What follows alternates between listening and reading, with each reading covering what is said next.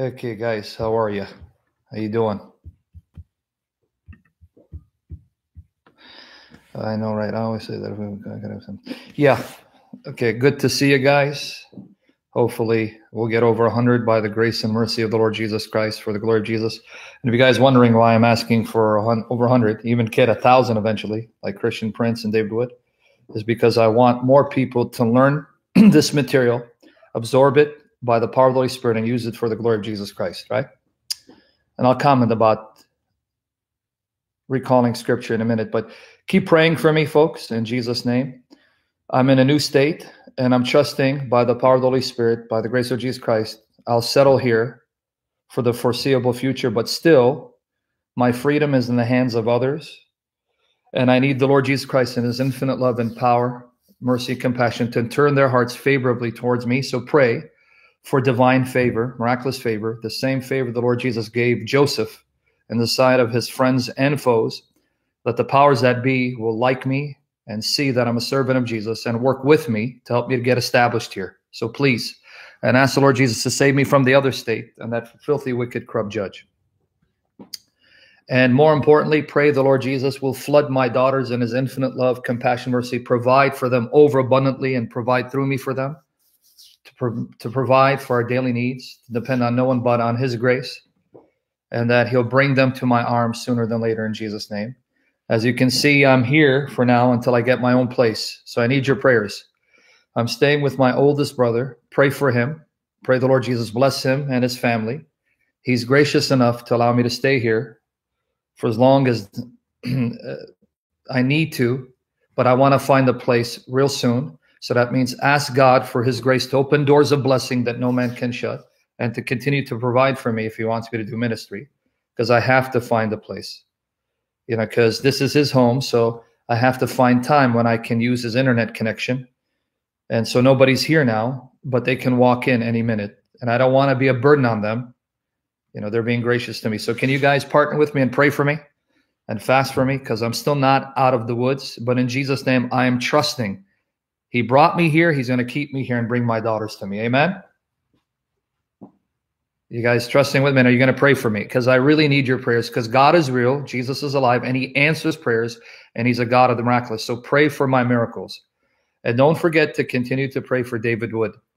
Pray the Lord Jesus will just destroy that cancer, that skin cancer, and give him and I perfect health to use us mightily for his glory for many more years. He doesn't need us, right?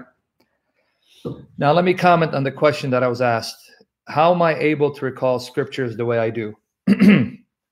Okay, let me answer that so we can go into the meat of the matter, trusting the Holy Spirit to fill me for the glory of Jesus, right? And we'll pray, because we need the Holy Spirit to fill us. We need the Holy Spirit to seal us. We need the Holy Spirit to train us, to discipline us, to transform us, and empower us to be in love with Jesus Christ, to conform to the image of Jesus Christ, to act like Jesus Christ, to love like Jesus, and to be in love with Jesus. That's the work of the Holy Spirit. Now, early on, when I started doing ministry in the late 90s, because I got into full-time ministry in 1999. Mark that date. 1999 was the year that God put in my heart to do full-time ministry. Okay? Early on, I realized I was able to recall verses from the scriptures without even trying. So when people say, what method you use, I didn't. This is truly a gift of the Holy Spirit that he gave me to make it easier for me to glorify Jesus Christ in teaching and debating. So give the triune God, give the Holy Spirit all glory, honor, and praise for this gift, because it's the Holy Spirit who gives the gifts that he deems fit to every individual member of the body of Christ. But now, though you're impressed with that, don't be. Let me tell you why you shouldn't be. Jesus Christ our Lord is not impressed with people who recall scripture. Because if you remember in Matthew chapter 4 and Luke 4, Satan cited scripture, Psalm 91, from memory. Let me repeat this. Listen to me, because I want your undivided attention. And in Jesus' name, we're going to get about 200 today. Okay? Satan quoted Psalm 91 from memory. If you go to Matthew 4, Luke 4, and he misquoted it, misinterpreted, misapplied it against the Lord Jesus Christ. Okay, what's the point? And we ask Jesus to bless the internet connection.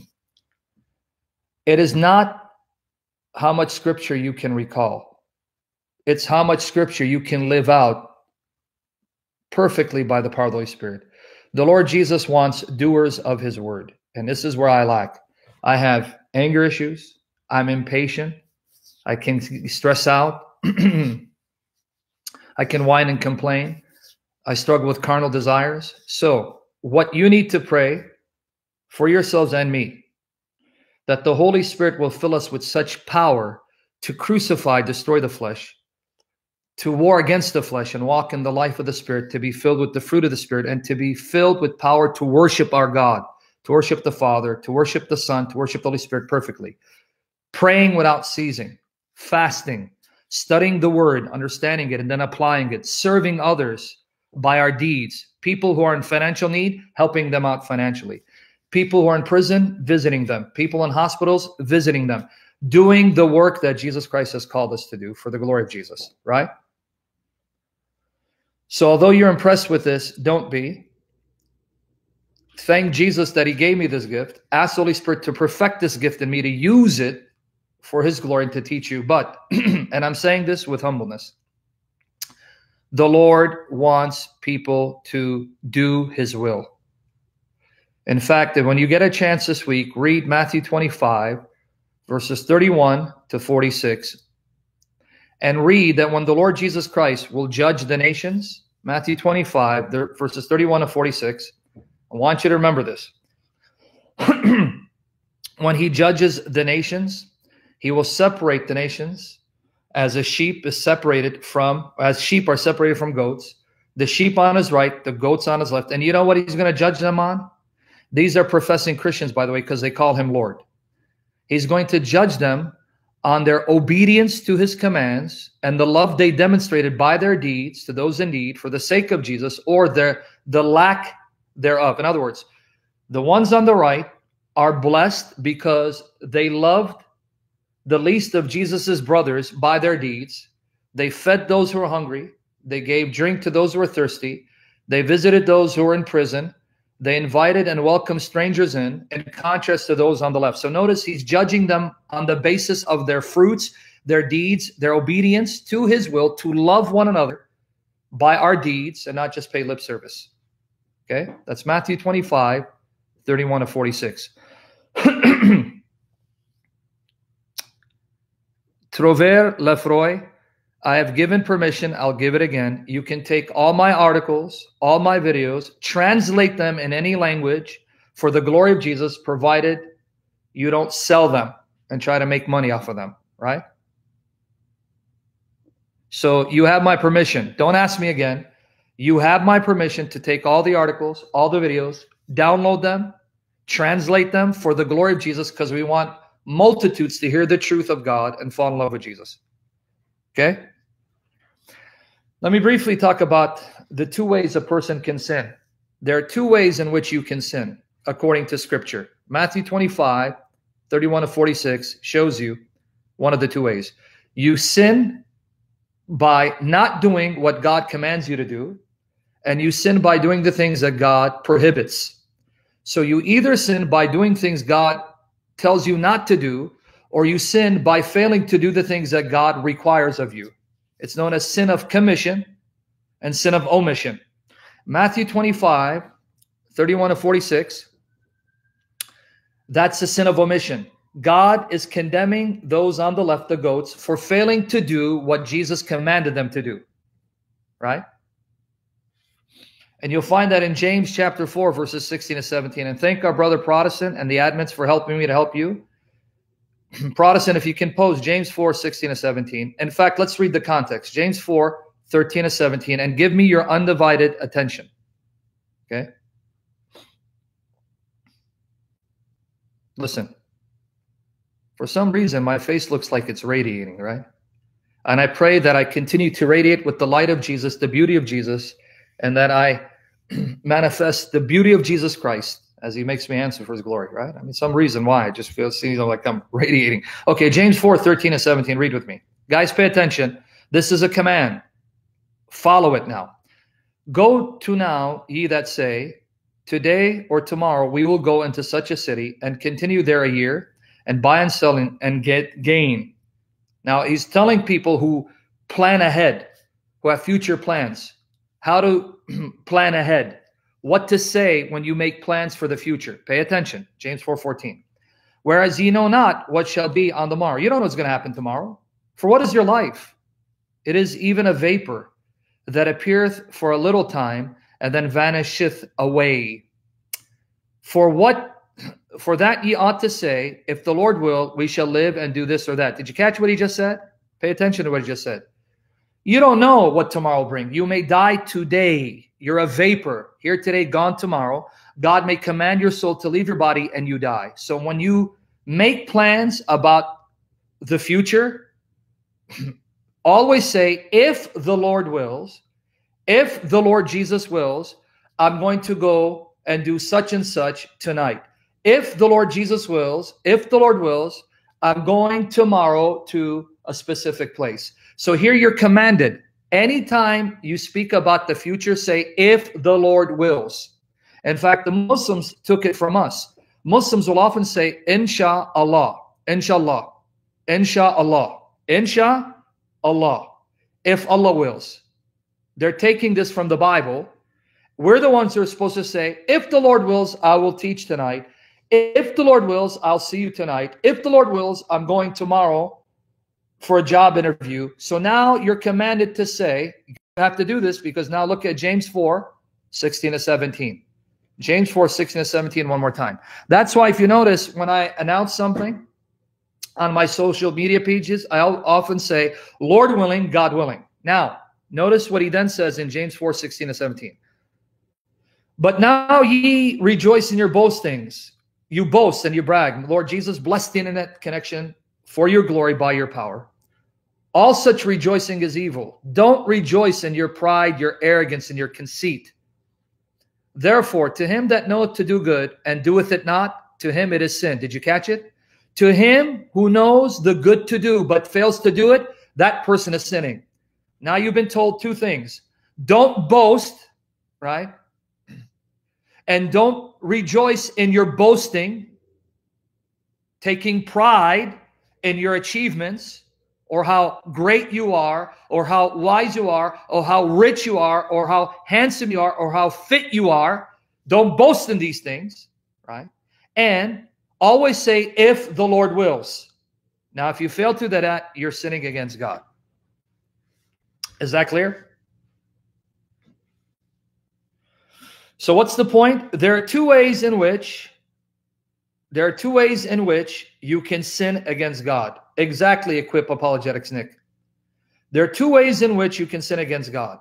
Failing to do the good that God commands and doing the things that God condemns and prohibits. Failing to do the good is called sin of omission, right?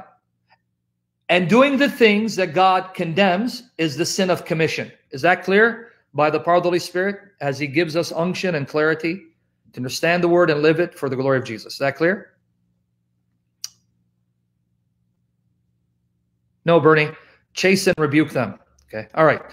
Father, we love you. Lord Jesus, we love you. Holy Spirit, we love you. Father, thank you for the health you've given us today. And thank you for giving us this opportunity, giving me the opportunity to again be used by your Holy Spirit to glorify Jesus Christ. Father, we love you. We love your Son, the Lord Jesus. We love your Holy Spirit. Anoint us, every one of us, with wisdom and power and knowledge from your Holy Spirit. And Father, please bless the internet connection. Grant me clarity of thought and speech. Save me from error. Save me from confusion. Save me from stammering and misinterpretation of Scripture. And destroy my impatience. And save me from unrighteous anger, Father, to be a blessing to your people, to love your people, and to be used of your Spirit to build up your people, the church of Jesus Christ. Cover us with the blood of Jesus. Cover my angels with the blood of Jesus. Wash us, wash my daughters in the blood of Jesus, and fill us, fill my daughters with your Holy Spirit, and provide for us overabundantly, Father. And please, Father, grant me favor and grace here in this state. Turn the hearts of the people favorable towards me, so that I can be planted here and be used by your Spirit to start Bible studies and to teach the word, Father. You don't need me. We need you, Father. And fight for us, Father. We need you. We need the Lord Jesus. We need your Holy Spirit. Fill us and anoint us by your Spirit. And bless this session for your glory. Anoint the sound of my voice to be pleasing to the ears of your servants, and fill my lungs and my chest and throat with help that I need by and from your Spirit to do this, Father. Please, we need you. We love you. We love you, Lord Jesus. We love you, Holy Spirit. In Jesus' name, amen. Yehovah, Father, Son, and Spirit. Yehovah, Father, Son, and Spirit. Yehovah, Father, Son, and Spirit. Do you think you can always understand that you're first trying to depend on God's will, or do you think we should live by sin? No, you need to say, if the Lord wills, anytime you make a decision about anything, because you don't know. In fact, here, let me prove it to you. Hey, good Nick, brother. Let me prove it to you that you need to say, if the Lord wills, because you don't know whether you're going to live tomorrow or die, because you're a vapor, here today, gone tomorrow. I just received news. A young brother, a young apologist, in love with Jesus Christ, in his 20s, on fire for the Lord, came up to us while we were in New York, the A-team. David Wood, Vocab Malone, Adam Coleman, John, what do you mean? That's his YouTube page, myself. We were in New York for an apologetics conference, and we went to, I believe, Manhattan, or was it Brooklyn? One of those two places to see Michael Brown debate live Shmuley Boteach. A young man in his 20s, in love with Jesus, came up to us and was excited and went out to dinner with us. Now, God bless David Wood. Let me just say something about David Wood. He's very generous, very, very open-handed, and he gives the money that God blesses him with. It's not only for his family. He actually gives very generously to other brothers and sisters in Jesus Christ. So David Wood paid for his dinner that night. Okay, now, pay attention to this. I just received word several days ago from his aunt in Florida. That young man died last week in his sleep. He was in his 20s. He had respiratory problems, went to sleep and never woke up. He went to sleep and entered into glory. He went to sleep and his spirit left his body, entered heaven, and he's now more alive, perfectly healthy in the presence of Jesus Christ. Yet his parents, his siblings are devastated. So although he's alive and filled with the joy and peace of Jesus Christ, his parents are devastated. His aunt was crying as she was communicating to me his story. But you know what she told me? You know what she told me? That weekend that he met us was one of the best moments in his life, because he couldn't stop talking about it to his family members. He was excited. He was just on fire that he had met some of his apologetic heroes, right? And yet now he's in glory with Jesus, seeing the God-man and worshiping at his feet. But you get what I'm trying to say here. That young man did not think that when he went to sleep that night, he would enter glory. He thought he'd awaken in this life, in this world, continuing to do ministry for the glory of Jesus Christ. Don't take it as a joke, because, guys, I can die tonight. Even though in my mind, I think I'm going to have many more years, I may die. I may get hit by a car. I may get killed, right? I may have a heart attack. Only God knows. So take James 4:13-15 to heart. It's not a joke. You do not know when the Lord will command you to leave this world, when the Lord will command your spirit to leave your body, and your body returns to the dust, and you stand before him. Holy Trinity, don't ask me that question, because a person cannot die unless God permits it. Death is in the hands of the triune God. So he died because God permitted his death. No, see, Ryoku, here's where you're not understanding the point. Guys, Ryoku, everyone else, you still don't get it. Don't you understand? God doesn't need us. We need him. We depend on him. The work of God will be finished, will be completed because of the triune God, not because of us. In other words, it is an honor that God would use us to accomplish his will on earth, to bring about the return of Jesus Christ.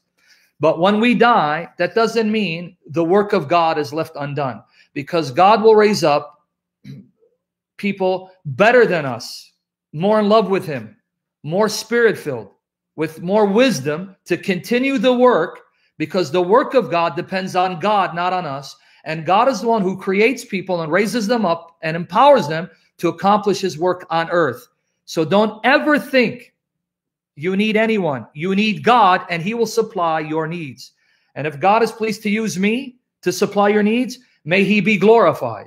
But he doesn't need me. And I'm trying to let you know this. So don't say, oh my goodness, there's so much work unfinished. No. If God calls me home, that means my role in fulfilling his perfect will is complete. It's done. And others will continue. Are you understand this? Is this sinking in?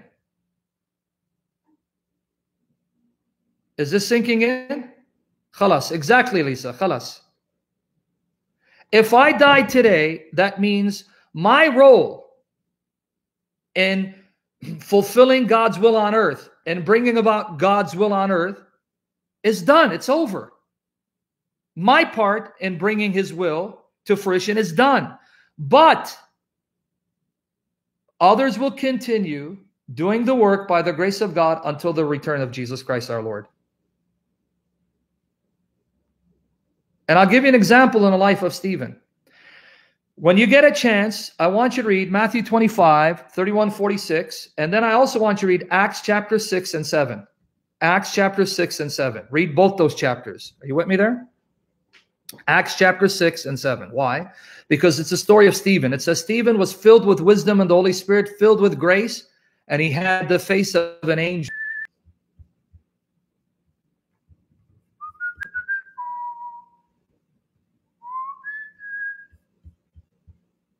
Okay. All right. That's what I told you. How's it doing now? Okay. Keep praying, because we have an internet connection that's not the best. It's not ideal, right? Yeah.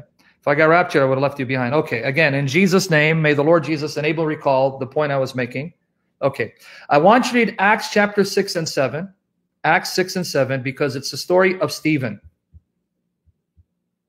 Hey, is that James White, or is that someone pretending to be James White? Come on. Why would someone pretend to be James White with his picture? Is that really you? Fake? Oh, come on, man. Don't mock him, man. All right. Actually got excited. Anyway, read Acts 6 and 7. Acts 6 and 7.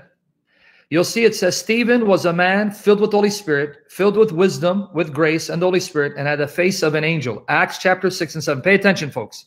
Pay attention. Don't let Satan distract you. Rebuke that in Jesus' name. He was very eloquent in the scriptures, very powerful in the scriptures, had a thorough command of the Old Testament. And you'll see that in Acts 7. He recounts the entire history of Israel up until the coming of Jesus Christ, and indicts the Jews for not only murdering the prophets, but for murdering the Lord Jesus Christ, the one that the prophets announced was to come, right? Now, as mighty as a man of God Stephen was, and he was one of the original deacons. In Acts 6, that's where we find the first mention of deacons, why deacons were appointed, and he was one of the 7 deacons. Are you with me there? You're getting yourself distracted by the devil because of this fake James White account. Focus for the glory of Jesus, folks. Learn. This is Satan's attempt of distracting you. He was one of the 7 deacons. So Acts 6 even tells you why deacons were appointed, the role and function of deacons, and he was one of the original 7 deacons. Another one was Philip the evangelist. Now, he was a mighty man of God, filled with the Spirit, who had absolute mastery of the Old Testament, right? And he confounded the Jews to the point they killed him. Now, I'm going to show you what I mean, that when you die, it's not because you were taken prematurely and there was work for you to finish that you left undone. You died because God permitted your death, which means your role on earth and bringing about the will of God was done. Your part was over. Now you enter your rest and enjoy Jesus and worship at the feet of Jesus. Okay, are you ready now? To show you this point being illustrated in the life and death of Stephen, the first Christian martyr, and how God then raised up someone else to take his place. Are you ready for me to show you that? Are you ready? What does that got to do with believers accomplishing God's will on earth? Okay, let's go. Acts 7, 55 all the way to 60. Acts 7, 55 to 60, and then we're going to go into the topic. Acts 7, verses 55 to 60. Read with me. But he, being full of the Holy Ghost, looked up steadfastly into heaven and saw the glory of God, and Jesus standing on the right hand of God. Pay attention. And said, behold, I see the heavens open, and the Son of Man standing on the right hand of God.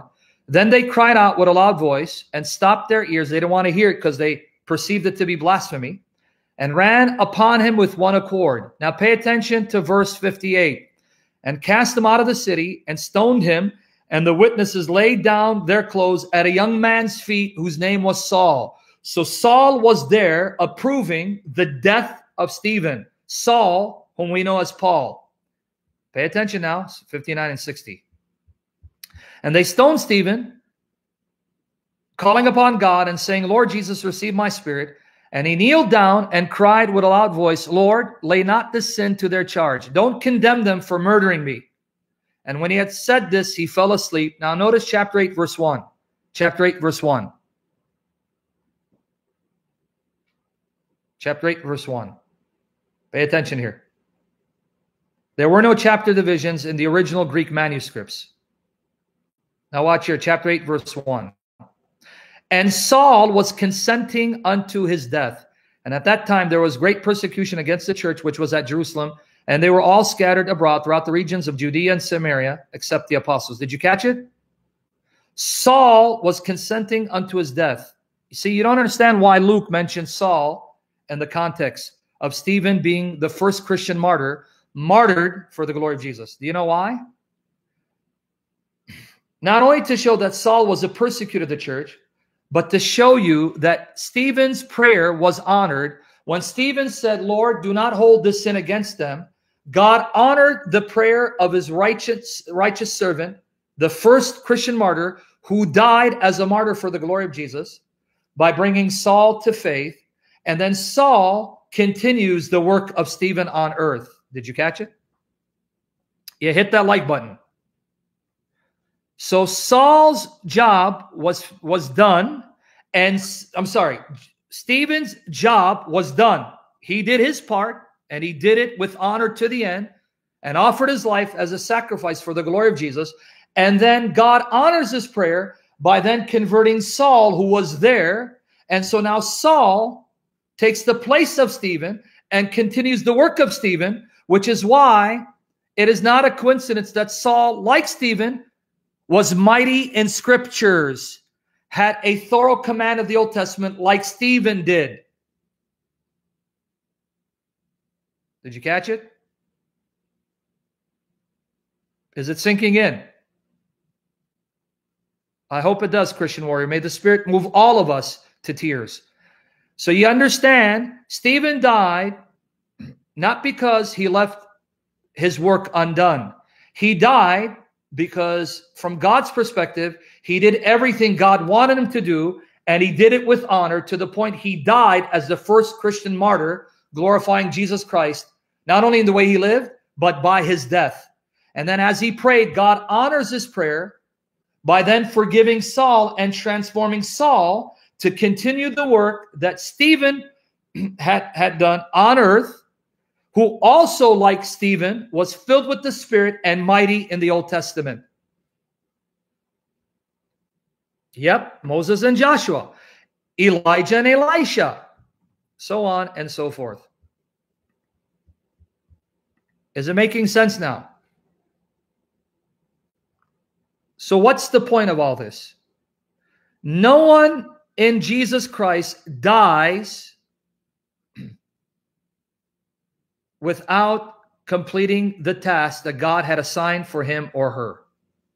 You die exactly when God wants you to die and permits you to die. And if he allows you to die today, that means your job is done. It's complete. You finished the role, the assignment God had assigned to you.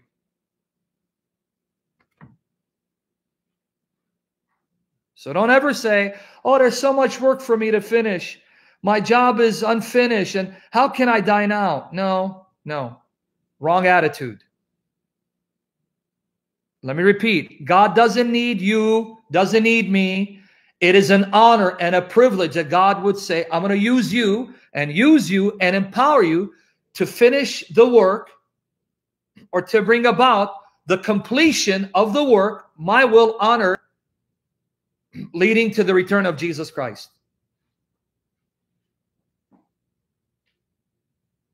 You with me there? Is that clear?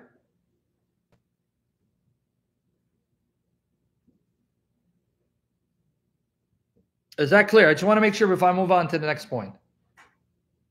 So never think God needs you, needs me. We need him, and it's an honor and a privilege and a blessing that you, Father, Lord Jesus, Holy Spirit, would use us, would use me. May my life bring you glory and my death bring you glory even more. In Jesus' name, right? Now let me prove to you that God doesn't need us. So don't ever say, we need you, Sam. That's idolatry. Sam, we need you. No, you don't. You don't. May God purify your hearts and purify my hearts and save us from our ego and our pride and our flesh. Never say you need a human teacher. No, you don't. You don't. You don't need David Wood. You don't need Sam Shamoun. You don't need Anthony Rogers. You don't need James White. You don't need us. You need the triune God. You need the Father. You need the Son. You need the Holy Spirit. It is idolatry. When you make a man, a human being, more than he or she is and depend on that person, that's idolatry. Right? You with me there? That's idolatry. That's why I'm not worried for you guys. I worry for me because God can stop me from teaching and as a way of disciplining, saying, I don't need you, Sam, and here, I'm going to take you out of ministry. God forbid. It'll be like a fish out of water. May God have mercy on me and forgive me and be patient with me and use me till I die to glorify Jesus. But I'm not worried for you. If I die, so what? It's not going to be the end of your faith or the end of Christianity. The only thing I contribute in this process is mistakes, sins, and causing people to stumble. I take responsibility for those things, not God. Everything good and perfect from me is from God. Let me show you another passage so we can go into the topic. Acts 17, 24 to 25. Let's break down Acts 17, 24, 25, and then we'll continue to 28. But let's first look at Acts 17, 24, and 25. Watch here. Read with me. Here goes Haterwood in Israel. He's still stalking me in Israel. The dude is with a Colombo wannabe and a Hawaiian-looking metrosexual, right? And a wild hillbilly whose YouTube page should be renamed to the 30-minute apologist. And he's here stalking me. Wow, even in Israel. Anyway, Acts 17, 24 to 25. Let's read. God that made the world and all things therein. Pay attention, folks. God that made the world and all things therein, seeing that he is Lord of heaven and earth. He is the Lord of all creation. He owns all creation. He created all things. Dwelleth not in temples made with hands. Pay attention to 25. Neither is he worshipped with men's hands, as though he needed anything, seeing he giveth to all life and breath and all things. Post 25 one more time. It's ironic. We're quoting Acts 17, and Acts 17 apologetics shows up right when we quote Acts 17. Right? Pay attention, folks. Read Acts 17 one more time. Read it one more time. Read it with me. Neither is God worshipped with men's hands, as though he needed anything. Let me repeat it again. Neither is God worshipped with men's hands as though he needed anything, seeing he is the one who gives all life and breath and all things. He's the one who gives us life. He's the one who gives us everything we need for life so that he doesn't depend on us, we depend on him. Is that sinking in? Did that sink in? My question is, do you believe it though? Do you believe it? If you do, you're going to stop saying God needs David Wood. In fact, I think the church would be better off without David Wood, but that's just my opinion. But God is wiser than me, okay? Or God needs me to go preach the gospel. No, he doesn't. We need him. And then he will raise up people to teach you the word, to help you attain a level of spiritual maturity that you can then teach others. Everything is from him.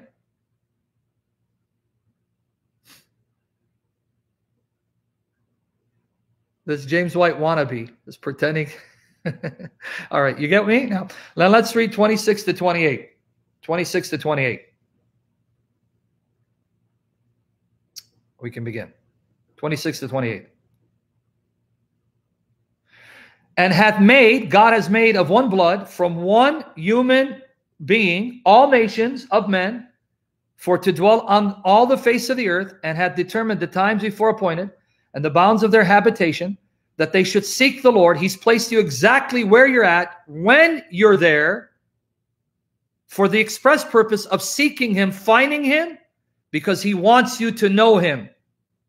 Right? Notice 27 again, that they should seek the Lord, if perhaps, happily, is Old English means, if perhaps they might feel after him, desire him and groan for him and ache for him, right? And find him, though he be not far from every one of us. Now 28, for in him it is because of God we live and move and have our being. It is because of him you exist, I exist. It's because of him we are able to breathe and move and function.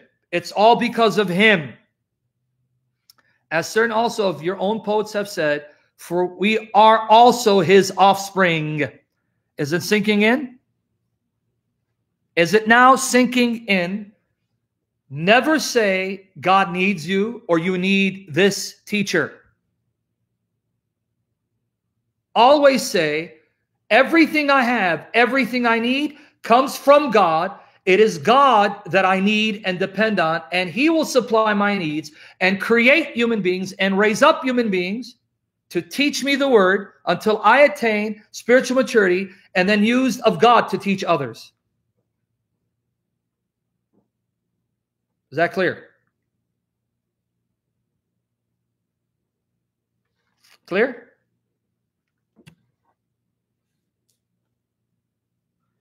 So don't assume someone's death caught God by surprise. It didn't.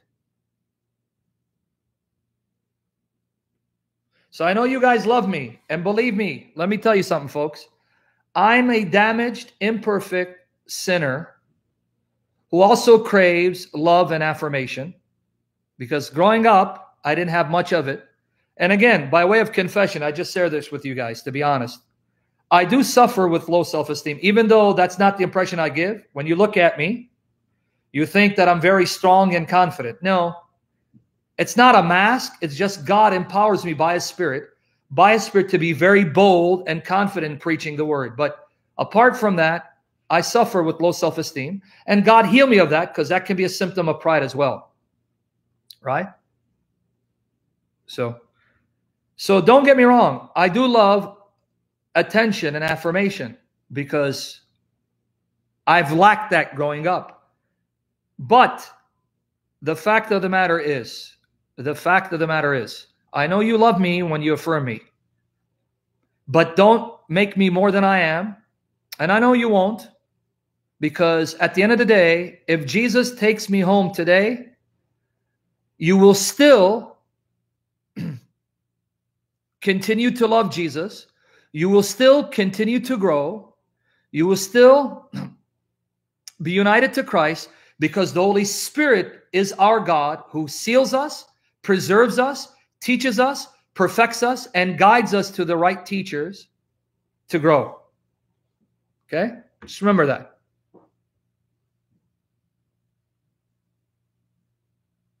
Second Corinthians 12, verse 6. 2 Corinthians 12, verse 6. Exactly, Andrew Martin. And in Jesus' name, Andrew Martin will come to Christ sooner than later. Before I die, I will see that. Before the Lord takes me, I will see Andrew Martin preaching Jesus and him crucified. Right? Now, 2 Corinthians 12, verse 6.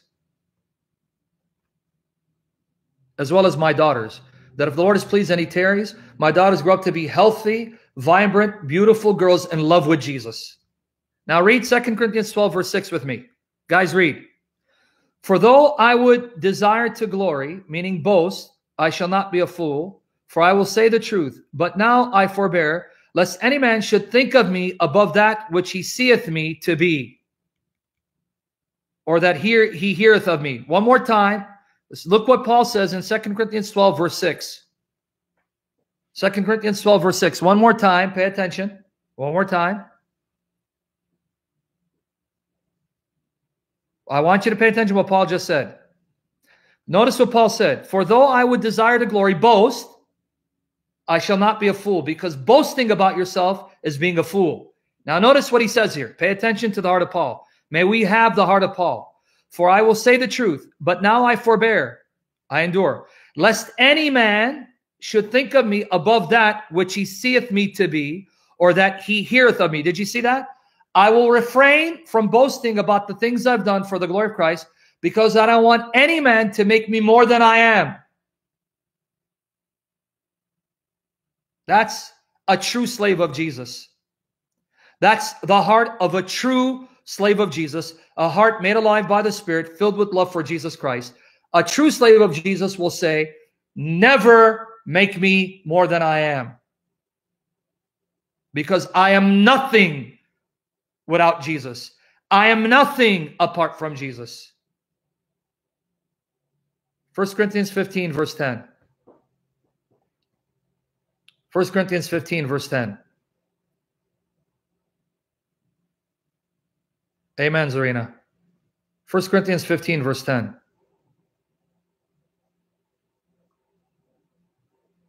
Notice what Paul says here. Guys, read. Read, please, and understand and live it out. But by the grace of God, I am what I am. It is God's grace that empowered me. His grace gave me the power from the Spirit to be what I am.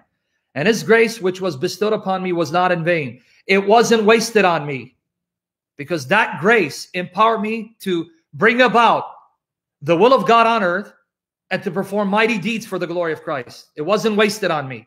God did not waste his grace on me by empowering me by the Spirit. Now watch what he says. But I labored more abundantly than they all. Yet not I, but the grace of God which was with me. Did you see it? I am what I am because of the grace of God. I've done more to advance the kingdom of Christ than all the rest of the apostles, but it wasn't me, it was the grace of God, because his favor poured out the Spirit who empowered me to do more than any other apostle.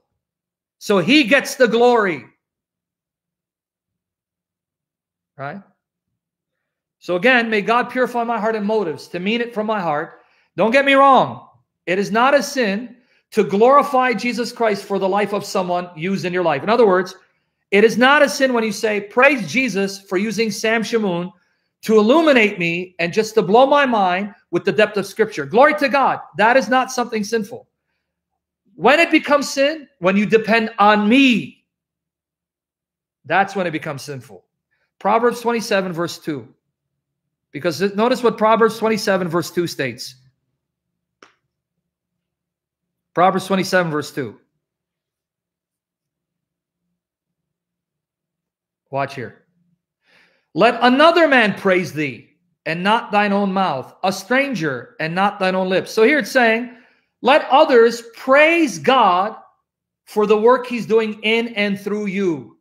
Let others magnify Jesus and thank Jesus for the life of a David Wood and Sam Shamoun. But you yourself, don't boast about yourself. Let someone else boast. Look what Jesus is doing through this man, Sam Shamoun. He's absolutely nothing apart from Jesus. And look at the love of Jesus for this man, the way he's using him for the glory of Christ. Right? Okay.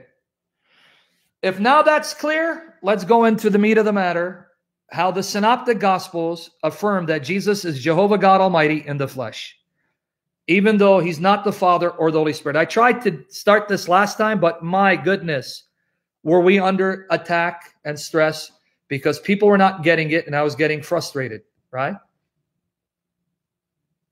right? But today, in Jesus' name, by the power of the Holy Spirit, we're going to focus. Notice you guys are being distracted because I don't know if it's Gerald Stephen who brought it up. Yahya Snow and Muslim by choice, merciful servant, right? They are the sewage of Islam. They are no better than their prophet. Like their prophet, they are dogs. May God grant them repentance leading to eternal life.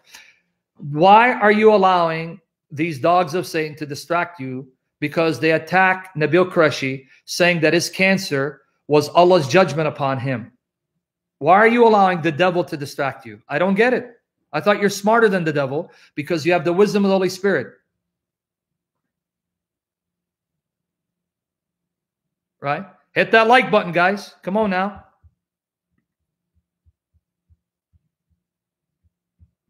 Now let's focus in Jesus' name. My purpose in this session is to prepare you for a full and in-depth exegesis of John chapter 1. But before I go to John, I want to demonstrate that John's view of Jesus is perfectly consistent with the view of Jesus in Matthew, Mark, and Luke. All four Gospels, pay attention here, all four Gospels identify Jesus Christ as Jehovah God Almighty in the flesh, distinct from the Father and the Holy Spirit. But they present the deity of Christ in their own peculiar, unique manner as they're inspired by the Holy Spirit. Are you with me there? So I want to already destroy the objection by Muslims and other anti-Trinitarians that it's only in John's gospel where you get the depiction of Jesus as God Almighty in the flesh. Matthew, Mark, and Luke do not depict Jesus as Jehovah God of the Old Testament. So I want to destroy that lie by the power of the Holy Spirit, right? So that when I get to John, all of you have been prepared to see that what John says about Jesus, that he is Jehovah God of the Old Testament who becomes flesh and blood human being, one with the Father and the Spirit, is something he didn't make up or invent, but it was the belief of Jesus and his first followers, his Jewish followers, and all of his followers proclaimed that same truth in their proclamation and in their writings. Right?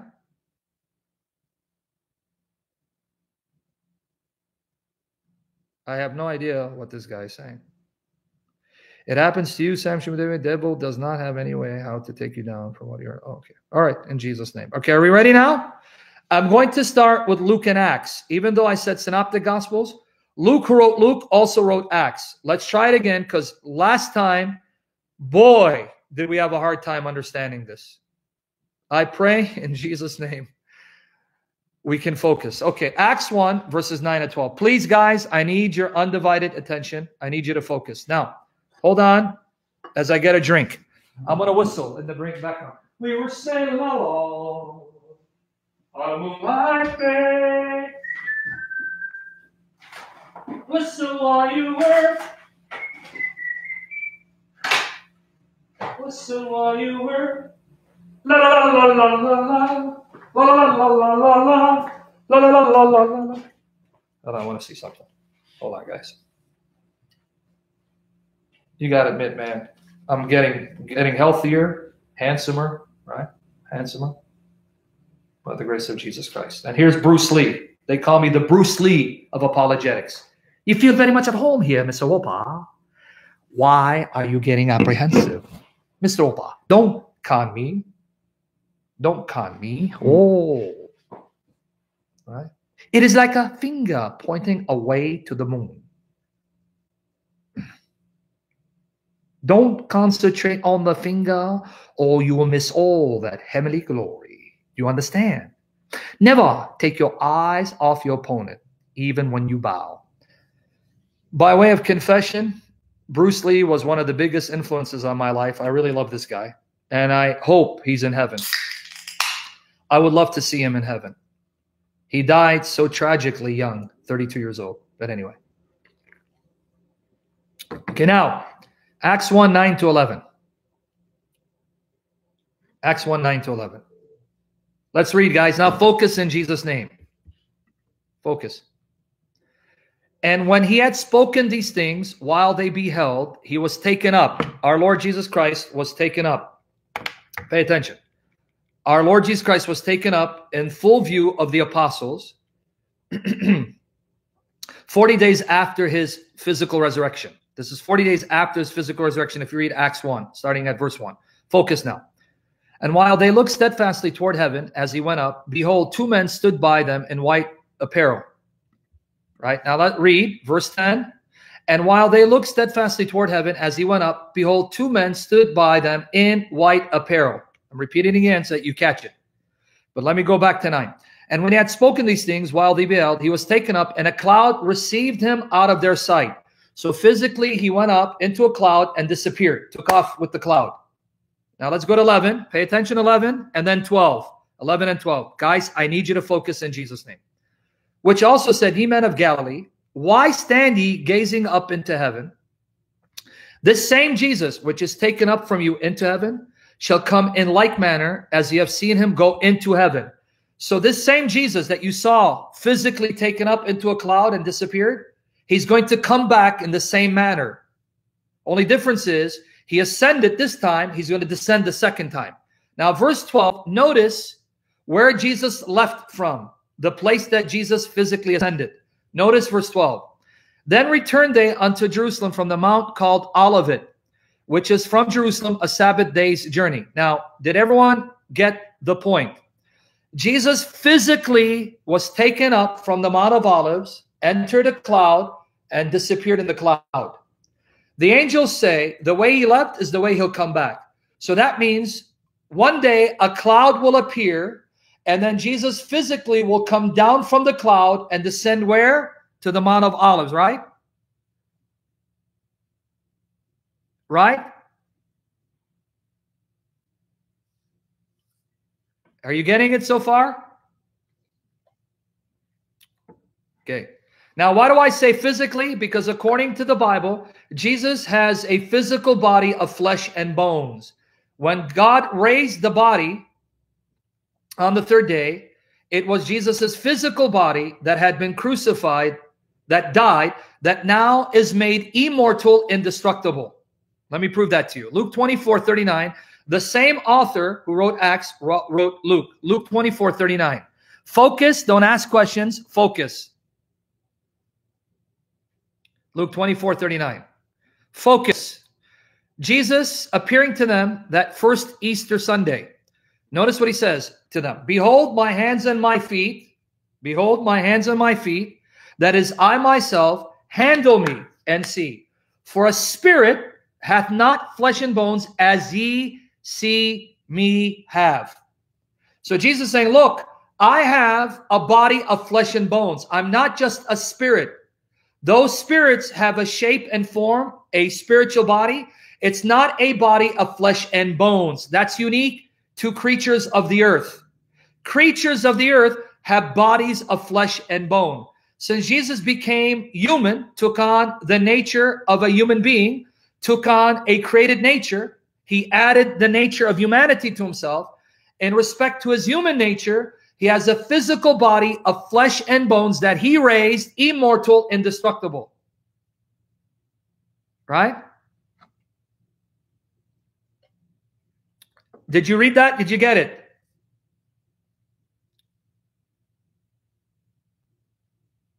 Yes. Jesus will return in a body of flesh and bone, not as a spirit.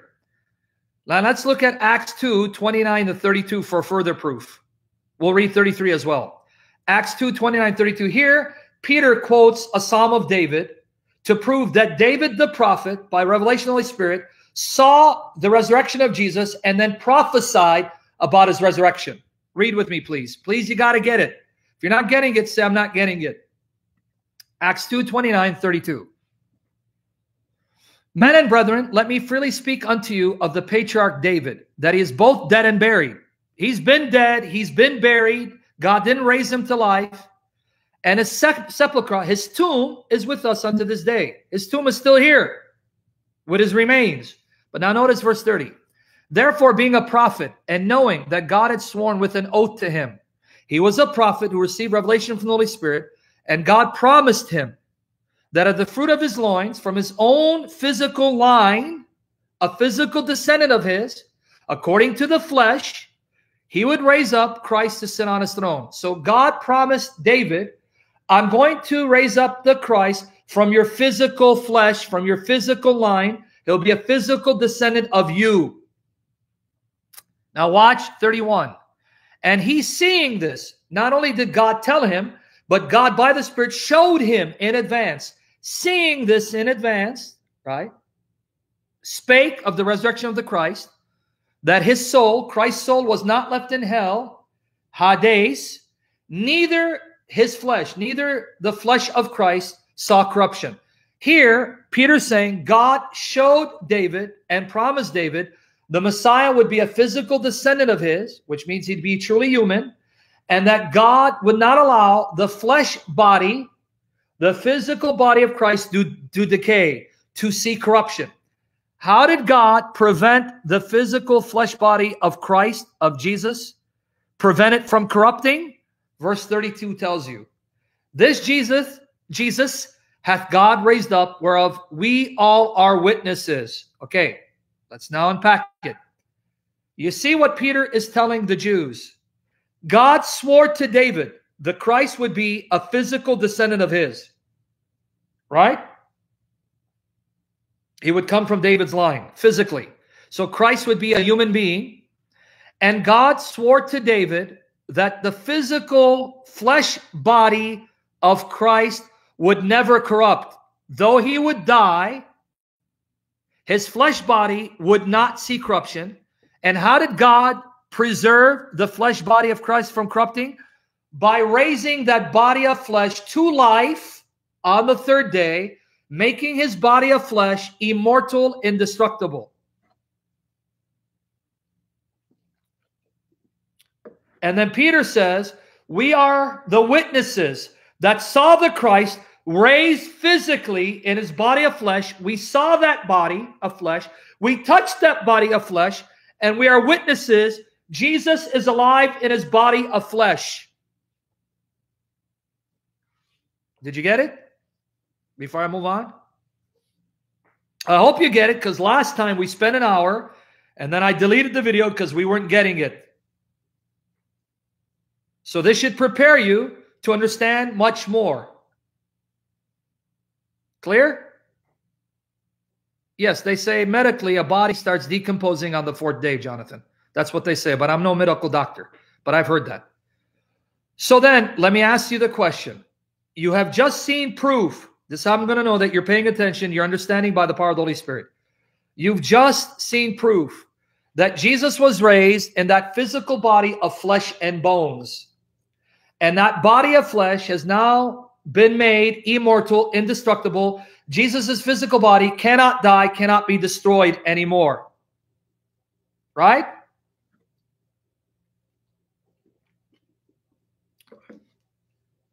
Okay.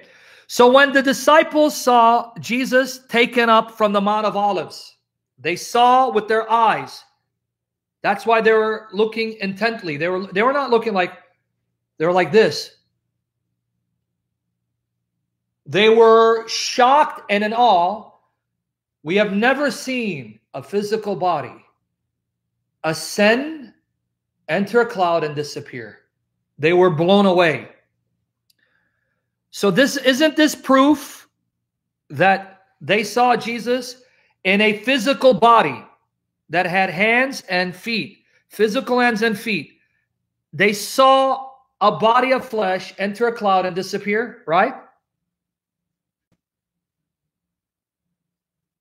He's infinitely good. It is amazing. It should blow your minds away, right? Okay. So when the angel said, the way he left is the way he will come, if he left physically in a cloud, that means one day a cloud will appear and a physical body will come down.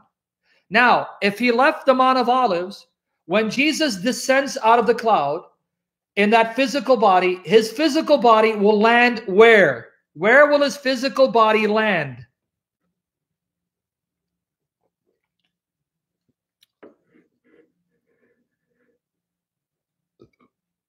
Where would his physical body land? Acts 1:12. One more time. You got it. Every one of you got it. Where's the same place, though? You guys got it. Mount of Olives. But let's look at Acts 1:12, because now you're going to receive proof that according to Acts, Jesus is Jehovah God, the God of Zechariah. Pay attention to verse 12. Then returned they unto Jerusalem from the mount called Olivet, which is from Jerusalem a Sabbath day's journey. Jesus left physically the Mount of Olives, will return physically the Mount of Olives. Now here's proof that Luke just portrayed Jesus as Jehovah God of the Old Testament. Let's go to Zechariah 14, verses 1 to 5. Get ready to be blown away. Many of you already know this from previous sessions, but now read Zechariah 14, verses 1 to 5. Get ready to be blown away. Read, guys. You guys really got to pay attention to verses 3 to 5. Behold, the day of Jehovah is good. I'm sorry, is coming. Sorry, where did I get good? Because repetition, he said, is good. Jehovah, the day of Jehovah, the Lord is cometh. Thy spoil shall be divided in the midst of thee. Talking about the inhabitants of Jerusalem. For I will gather all nations against Jerusalem to battle. And the city shall be taken, and the houses rifled, destroyed, plundered. The woman ravished. These evil, wicked sinners will ravish women, rape them, right? And half of the city shall go forth into captivity, and the remainder of the people, the residue of the people, shall not be cut off from the city. A remnant will remain in the city, Jerusalem. Now pay attention. Then shall Jehovah go forth and fight against those nations, as when he fought in the day of battle. Then Jehovah will come down when the nations gather against Jerusalem. That's when you know Jehovah's coming. When the armies of the nations gather against Jerusalem, be prepared for Jehovah to come down. That's the sign for us believers. Jehovah's coming down. The armies have gathered against Jerusalem. They're about to destroy it. Jehovah's coming down. Come down. Okay, that's what it's saying here. Now, but pay attention to verse 4. I'm going to read 3 again. Then Jehovah go forth and fight against those nations as when he fought in the day of battle, and his feet shall stand in that day upon a Mount of Olives. What place? Mount of Olives. Whose feet? Jehovah's feet. So Zechariah sees his God Jehovah with feet. And he says the feet of Jehovah will stand on the Mount of Olives and do what to the mount? Which is before Jerusalem on the east. And the Mount of Olives shall cleave, torn in half in the midst thereof toward the east and toward the west. And therefore shall be a very great valley. Half of the mountain shall remove toward the north, and half of it toward the south. Now pay attention to 5. 5. And ye shall flee to the valley of mountains. 4. The valley of the mountains shall reach unto Azal. Yea, ye shall flee, like as ye fled from before the earthquake in the days of Uzziah, king of Judah. Pay attention, last part. And Jehovah my God shall come. Not a creature. My God, Jehovah himself is coming, and all the saints with thee. Now, guys, let's look at 4 one more time. Azal is the name of the place, Nate. Please, Nate, I know you love the Lord. For the love of Christ, don't get distracted by these place names. Whether you know what Azal is or not,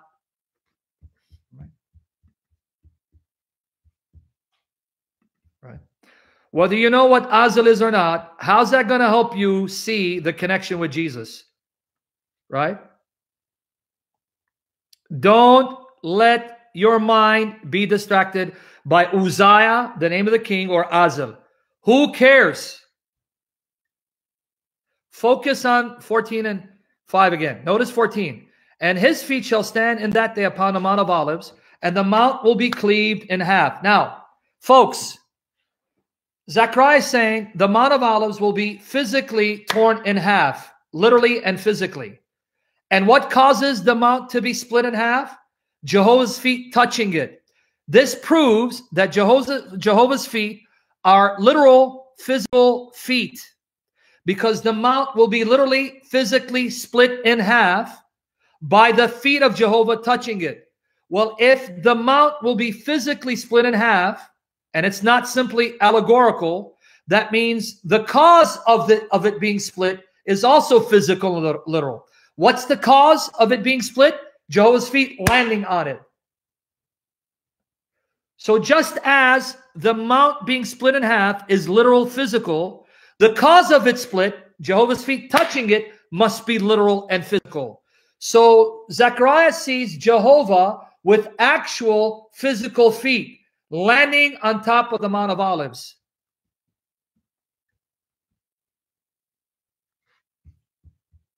Yes, there are people who doubt this and explain it away, specifically anti-Trinitarians and rabbinic Jews.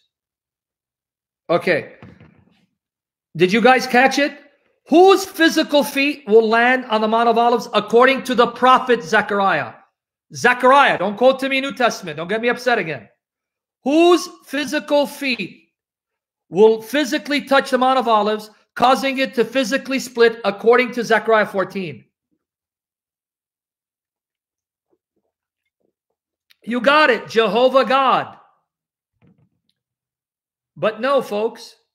Acts 1:9-12 says that's Jesus. Acts 1:9-12 said Jesus physically left the Mount of Olives and will physically land upon the Mount of Olives when he comes. Zechariah said it's Jehovah. Acts 1 says it's Jesus. What?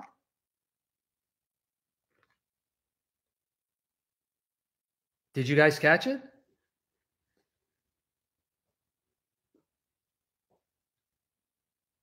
Did you guys catch it? You see what I was trying to prove last session, but the distractions were too much? Jehovah's physical feet will touch the Mount of Olives when he comes to destroy the armies of the nations that attack the remnant of the Jews to save them. Acts 1:9-12 says, Jesus left the Mount of Olives physically and will come back to the Mount of Olives physically. So it's his blessed feet that split it in half. You understand what you just read? I don't think it's sunk in. You know what you just read? You just read Zechariah beholding Jesus's physical feet and seeing Jesus in his physical body descending to the Mount of Olives, which means Zechariah was allowed to see by the Holy Spirit Jesus Christ return in his second coming in his post-resurrected, glorified physical body.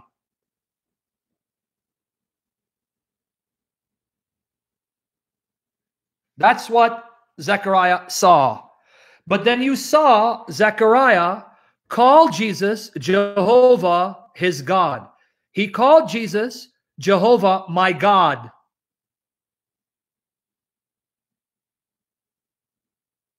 Is it sinking in? But then Zechariah says he will come with his saints, his holy ones. Verse 5, Zechariah 14, verse 5, the last part.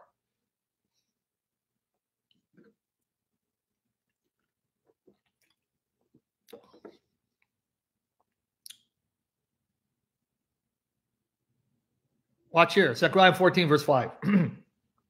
The last part. Read the last part. And Jehovah, my God, he was a Christian because he believed in Jesus. They all were, Alex Gaskin. Not in a sense, they were. And Jehovah, my God, shall come and all the saints with thee. Jehovah, my God, shall come and all the saints with thee. But wait, let's go to 1 Thessalonians 3:13. 1 Thessalonians chapter 3, verse 13. When Jesus comes, who does he come with?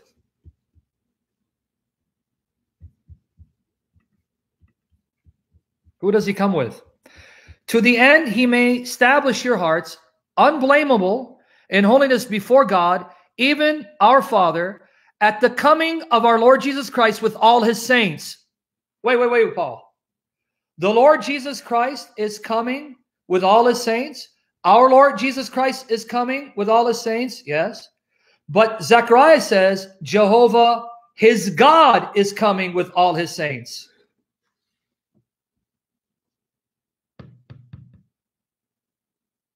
But wait, let's go to Luke 9:26. Luke 9:26. The same author who wrote Acts wrote Luke. What did Jesus say? When he comes, he'll come in the glory of who? Luke 9:26. Yes, you can decimate Joe's Witnesses with Zechariah 14 and Acts and 1 Thessalonians. Luke 9:26. For whosoever, Jesus speaking, For whosoever shall be ashamed of me and of my words, of him shall the Son of Man be ashamed, when he shall come in his own glory, and his Father's, and of the holy angels. So wait, Luke, you're telling me Jesus Christ, our Lord, will come to the Mount of Olives, and his feet will touch the Mount of Olives, but he's not coming alone. He's coming with his holy ones, the angels. Yes. But wait, Luke, Zechariah says it's Jehovah, Zechariah's God, who's coming with his saints to the Mount of Olives, and it's Jehovah's feet that touches the Mount of Olives and splits it in half. Yeah. What are you trying to tell me, Luke? Isn't it obvious? I'm trying to tell you, Jesus is Jehovah, the God of Zechariah, who comes to the Mount of Olives. And Zechariah saw the blessed feet of Jesus in his glorified, resurrected physical body.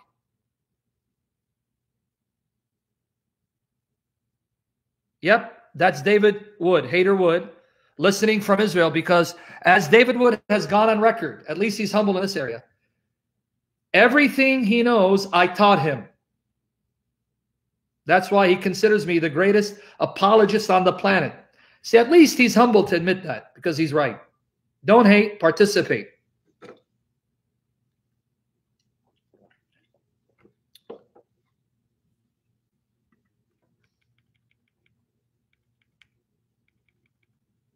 No, that is him. That's his account.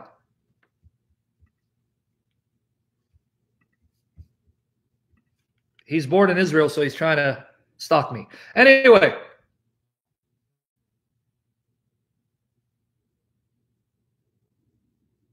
So everyone clear with me? That in Acts 1, the author, Luke, has portrayed Jesus as Jehovah God of Zechariah 14. Okay, then that's fine. They're both haters anyway, Andrew Martin. They're both haters.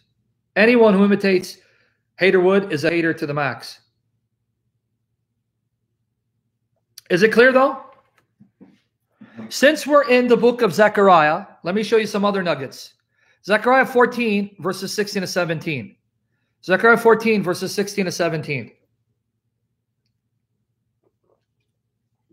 Watch here. Let me show you some other nuggets.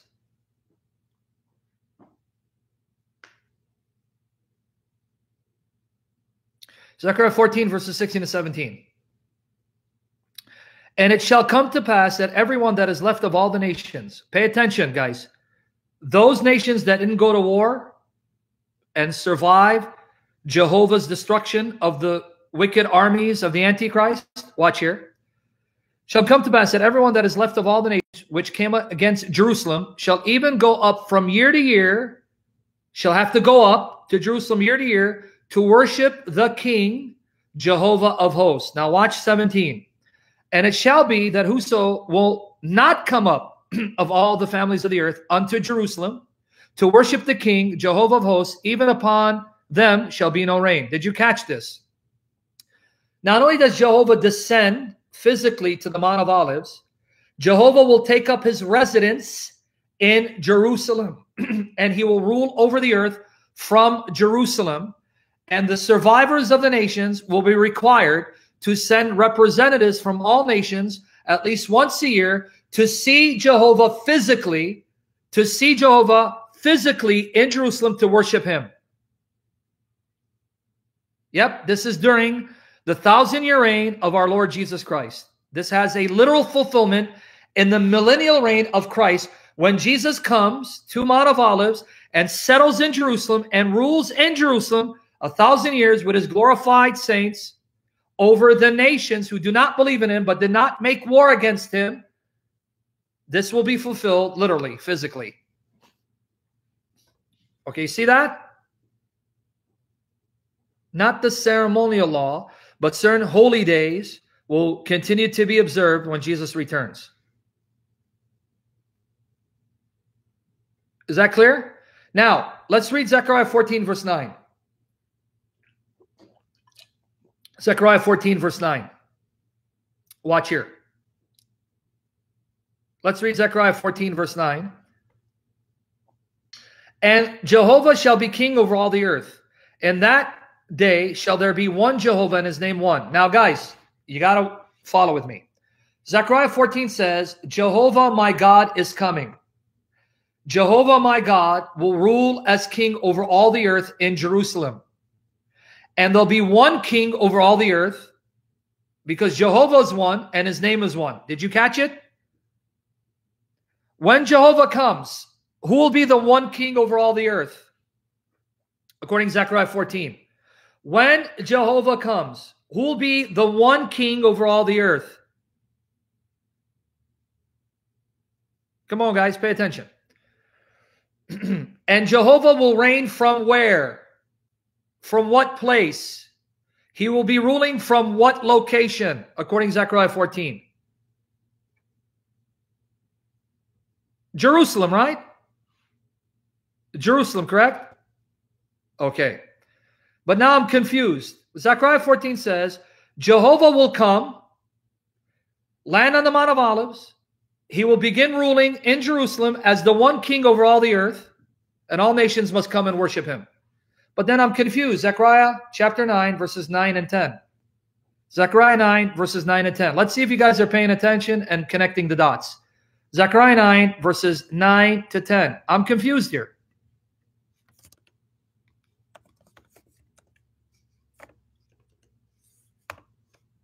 I'm confused. Help me understand this. Zechariah 9, verses 9 to 10.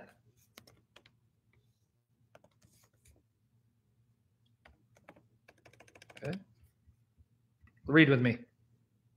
Read. Rejoice greatly, O daughter of Zion. Shout, O daughter of Jerusalem. Behold, thy king cometh. Don't forget Zechariah 14, verse 9 and 16 and 17. The king of Jerusalem is Jehovah. Your king comes.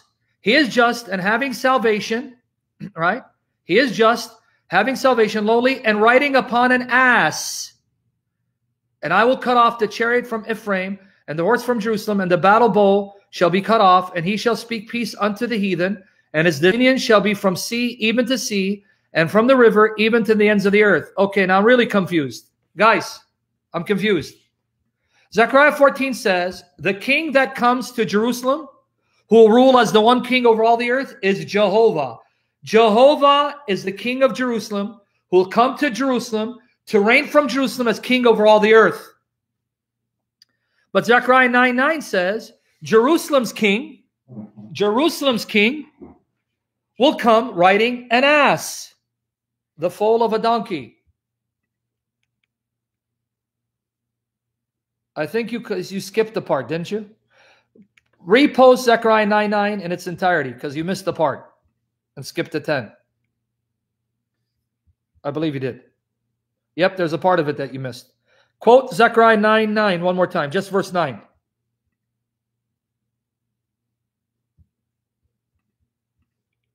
Zechariah 9:9. Let's see if you guys are getting this.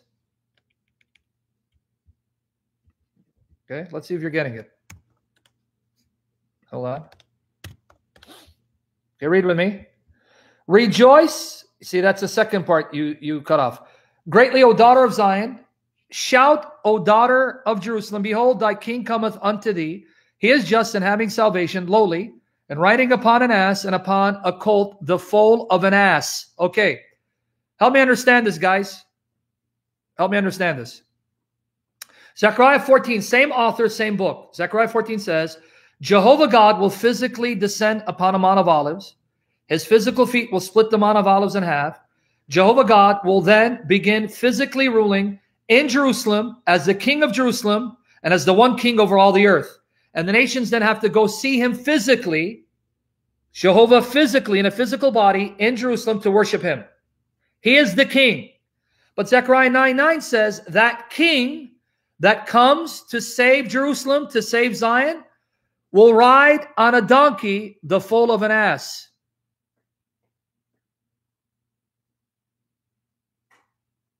Do you guys understand what you just read? Zechariah, when you read him in context, is saying Jehovah my God will literally ride a donkey and literally has feet, which will then land upon a Mount of Olives. and he will literally reign in Jerusalem. Now, here's the problem, though. For Jehovah God, who is spirit, to ride a donkey means he has to be in a physical body. For Jehovah's feet to split a Mount of Olives means he has to have a physical body that has physical feet, which can physically ride a donkey, and that physical body must be of a shape and size that's not too big to cause the donkey to collapse from his weight.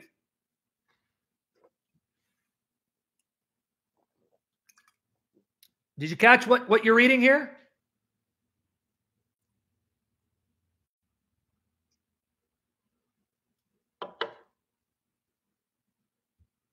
Did you catch it or no?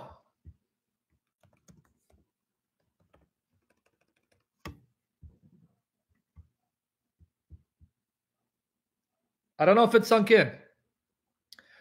If you read Zechariah in context, you take Zechariah 9, verses 9 and 10, and Zechariah 14, verses 1 to 5, Zechariah 14, verse 9, Zechariah 14, 16 to 17. There we are told it is Jehovah God, who is Zion's king, Jerusalem's king, Israel's king, who comes to save them and deliver them. Zechariah's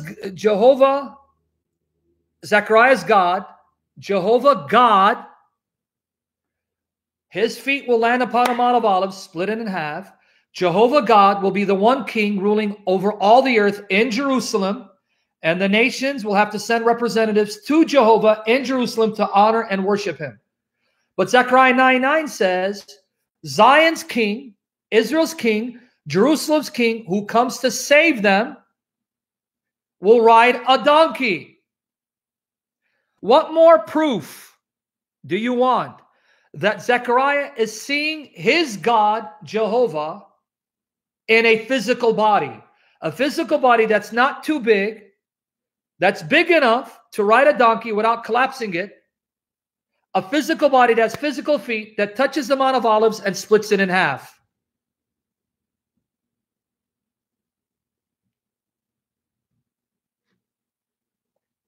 Come on, Zarina. You're insulting my intelligence.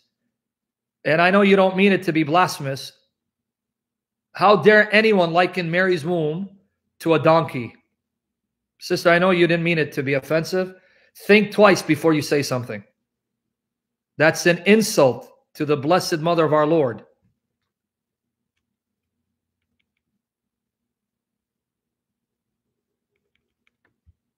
Where do you get carried by a donkey means in his mother's womb? Have mercy, my God, Father, Son, Spirit. I have to chasten you for that. Don't ever, ever say that again. Oh, I see what you mean. Sorry, sister. God, forgive me for misinterpreting your words. This is why you have to type more clearly. Forgive me, sister. You're saying when Mary was riding a donkey. Okay, no. It's not about Mary being pregnant with Jesus riding a donkey. Forgive me, sister. Forgive me for misunderstanding you. Forgive me. Lord, have mercy. Okay? Sorry about that, sister. But the way you worded it, I thought you're confusing the two. No. Okay, now before I show you the fulfillment, I don't know if you guys are getting it. Before I show you the fulfillment, do you see that the one who rides a cloud in Zechariah 9:9, Zion's king, Jerusalem's king, Israel's king, is none other than Jehovah? Because Zechariah 14 verse 9 says Jehovah is the one king of all the earth. He is the one king who rules over the earth. His name is one, he is one, and he rules from Jerusalem. And he descends to the Mount of Olives. Do you see there's no way around this?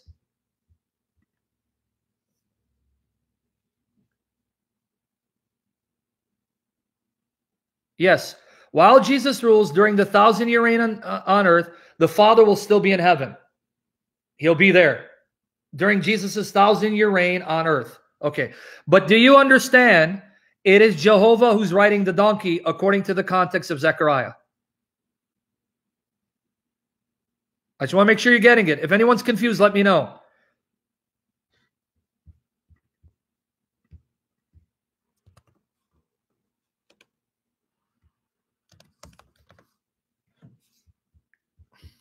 Right?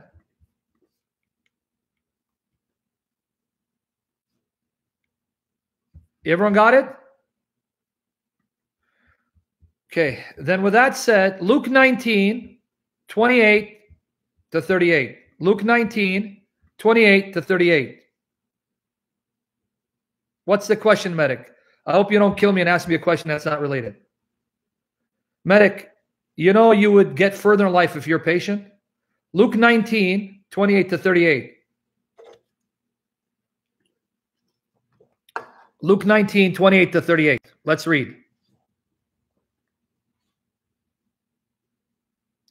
And when he had thus spoken, he went before, ascending up to Jerusalem. Pay attention. And it came to pass, when he was come nigh to Bethpage and Bethany, at the mount called the Mount of Olives. Notice, he's at the Mount of Olives. Mount of Olives. He's going to be coming to the Mount of Olives, right? He's near the Mount of Olives, and he's going to come to the Mount of Olives. What? Read. He sent two of his disciples, saying, Go ye into the village over against you, in that which at your entering ye shall find a colt tied, whereon yet never man sat. Loose him and bring him hither. And if any man ask you, Why do you loose him? Thus shall you say unto him, Because the Lord hath need of him. And they that were sent went their way and found even as he had said unto them. So they found, right, what he had said unto them, right? And because the Lord hath need of them. And they that were sent went their way and found even as he had said unto them. And as they were loosing the colt, the owners thereof said unto them, Why loose ye the colt? And they said, The Lord hath need of him. Now watch here. 35. And they brought him to Jesus, and they cast their garments upon the colt, and they set Jesus thereon. And as he went, they spread their clothes in the way. And he was there, he was come nigh, even now at the descent of the Mount of Olives. You see what Jesus is doing? He's coming down the Mount of Olives on a donkey. The whole multitude of the disciples began to rejoice and praise God with a loud voice for all the mighty works, what they had seen, and saying, Blessed be the King that cometh in the name of the Lord, peace in heaven and glory in the highest. Do you see what Jesus just did? He fulfilled in his first coming what he will do at his second coming. He comes to the Mount of Olives, so his feet is touching the Mount of Olives, and then he rides the donkey to show, I am Jehovah God of Zechariah 9 and Zechariah 14. I am the God whose feet touch the Mount of Olives. I am the God, your king, who rides the donkey, the foal of a donkey. He does it at his first coming to show he is that God who will then return again to the Mount of Olives, according to Acts 1. So it's not whether it's first or second coming. Jesus does it in his first coming to show you, I am that God, so expect me to return to the Mount of Olives in the ultimate fulfillment of Zechariah 14. I'm giving you a foretaste of the future. I am partially fulfilling Zechariah 14 now, so that you can take to heart, I will fulfill it in the ultimate sense when I return and descend on the Mount of Olives.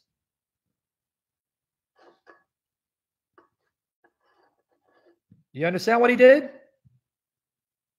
For those who know the Old Testament, he was showing them, I am Zechariah's God. I am Zechariah's Jehovah, who touches the Mount of Olives at my feet, who rides the donkey, as a foretaste that expect me to come again to then fulfill Zechariah in its ultimate sense.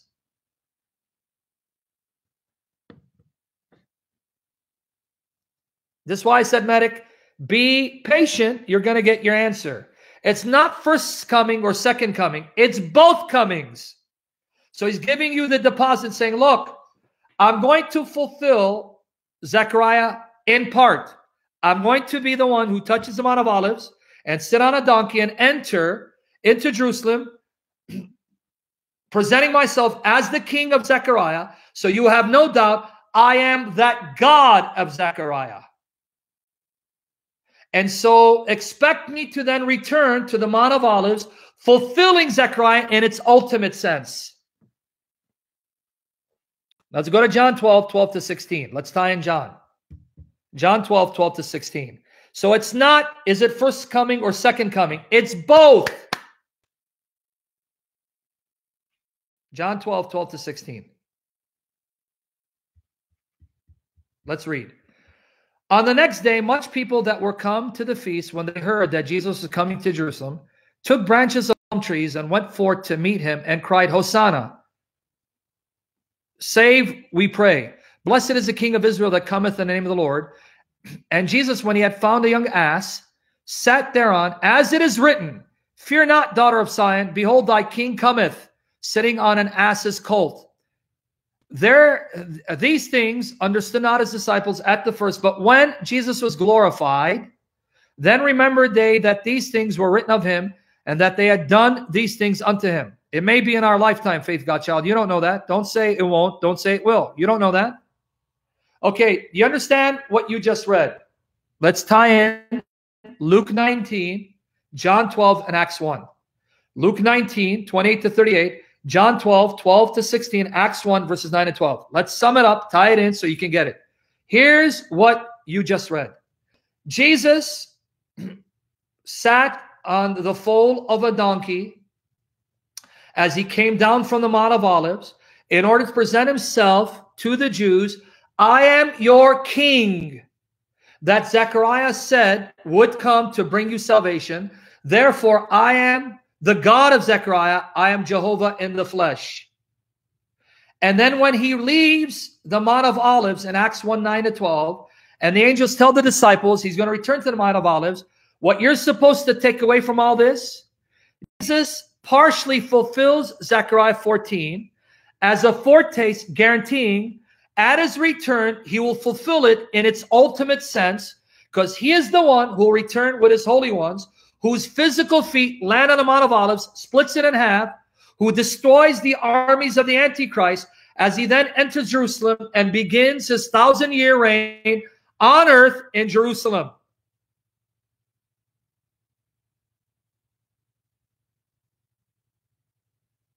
You catch it? Is it sinking in, what you just read? Is it sinking in, what you just read in Luke and Acts? So, is Luke presenting Jesus as Jehovah God Almighty of the Old Testament? Is Luke depicting Jesus as the Jehovah God that Zechariah saw and prophesied in Zechariah 9 and 14?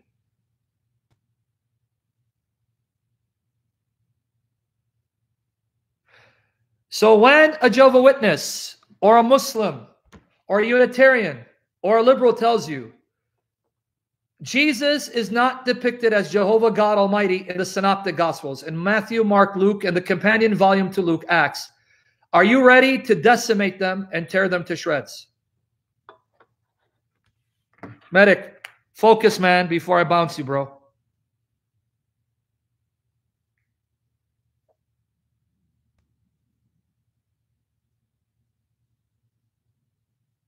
Are you with me there?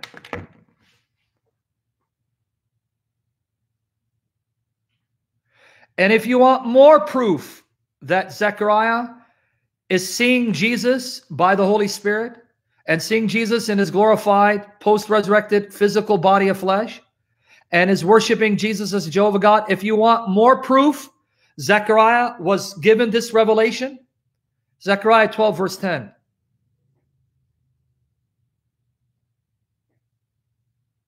I want to have to do parts 2 and 3 on this series. Multiple parts again, because I'm almost done.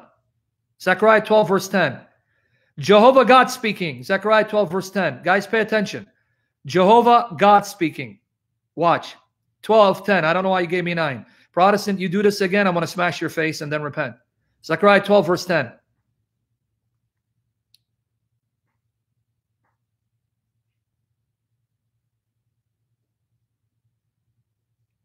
Watch here. God speaking. Pay attention. God speaking. And I will pour upon the house of David. I, God, will pour upon the house of David, upon the inhabitants of Jerusalem, the spirit of grace. This spirit I pour upon them because of my graciousness, my favor. And this spirit will convict them to supplicate me. Grace and supplication means I will pour out the Holy Spirit to convict them, to realize their sin, enable them to repent and cry out to me for forgiveness. And they shall look upon me whom they have pierced. Bam! God says, when I pour out the Spirit upon the inhabitants of Jerusalem, then they will realize I am the God they pierced thrust through physically.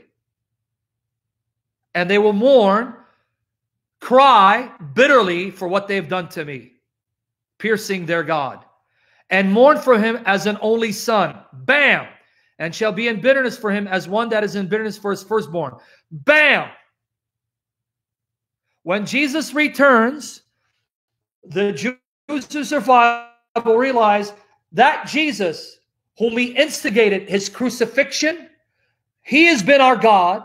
He is our God, and we have against him, which is why it says they'll mourn as for an only son, the firstborn, because that's who Jesus is. God's one and only uniquely born son, his firstborn, whom they're pierced through.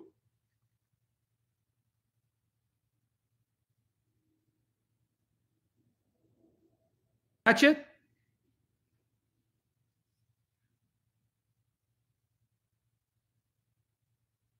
Notice again the partial fulfillment of Zechariah 12:10.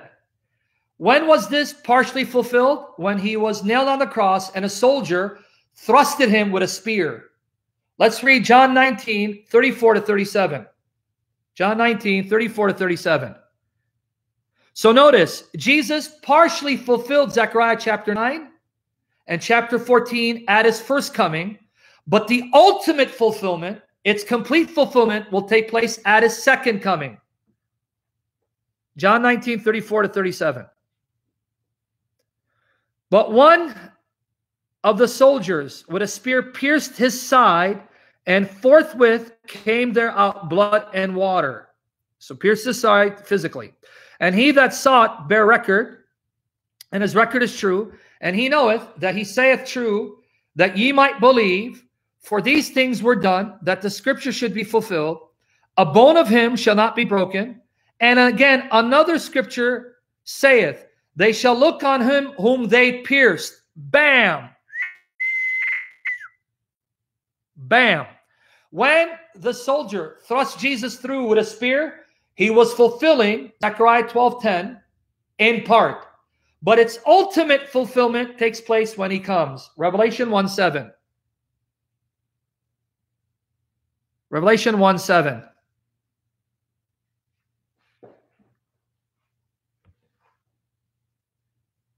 Revelation 1:7. Here's when it will be fulfilled in its totality. Behold, he cometh with the clouds. Now pay attention. Notice the language. That's Daniel 7:13. And every eye shall see him, and also those which pierced him. Bam! Here's now the ultimate fulfillment of Zechariah 12. When he comes in the clouds, those who pierced him will recognize him, and all kindreds, tribes of the earth shall wail, shall mourn, shall cry because of him. Even so, amen. Wow! Andrew, bone shall not be broken is Exodus 12, verse 46. Exodus 12, verse 46. John is describing Jesus as the Passover lamb whose bones would not be broken. Exodus 12, verse 46. Watch here.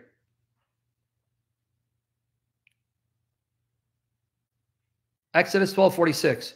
The 1-year-old male Passover lamb, the bones could not be broken.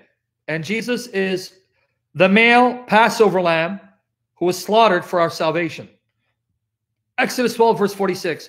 In one house shall it be eaten. Thou shalt not carry without of the flesh abroad out of the house, neither shall ye break a bone thereof. Neither shall ye break a bone thereof. And remember how the gospel began, Andrew? In John 1:29 and 36, John the Baptist looked at Jesus and said, behold, the Lamb of God who takes away the sin of the world. You're catching it now? No. It doesn't mean those who pierce will be resurrected. This is what we call corporate solidarity. Jonathan Simon, pay attention. Oftentimes, the actions of your ancestors or of the particular group that you are associated with or belong to will be ascribed to that group collectively, irrespective of time and place. So pay attention. What do I mean by that? The Bible functions, or the Bible describes people as corporations, so to speak, groups that are connected either physically and or spiritually. Meaning, if I'm part of the Jews, then what my ancestors did in the past will be attributed to me today. That's how the Bible works and functions, which is why you'll find in the Bible later generation of Jews being held accountable and condemned for the sins of their ancestors. And this also functions on a spiritual level. On a spiritual level, meaning if I belong to a group spiritually because I act like them, believe like them, right? Then I'm part of them. The actions of those who came before me will be attributed to me. You with me there?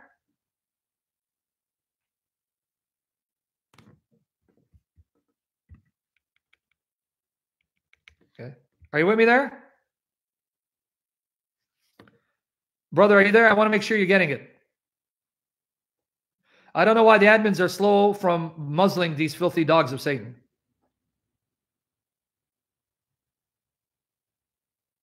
Is that clear? Let me show you that from the teachings of Jesus. Matthew 23, 32 to 33.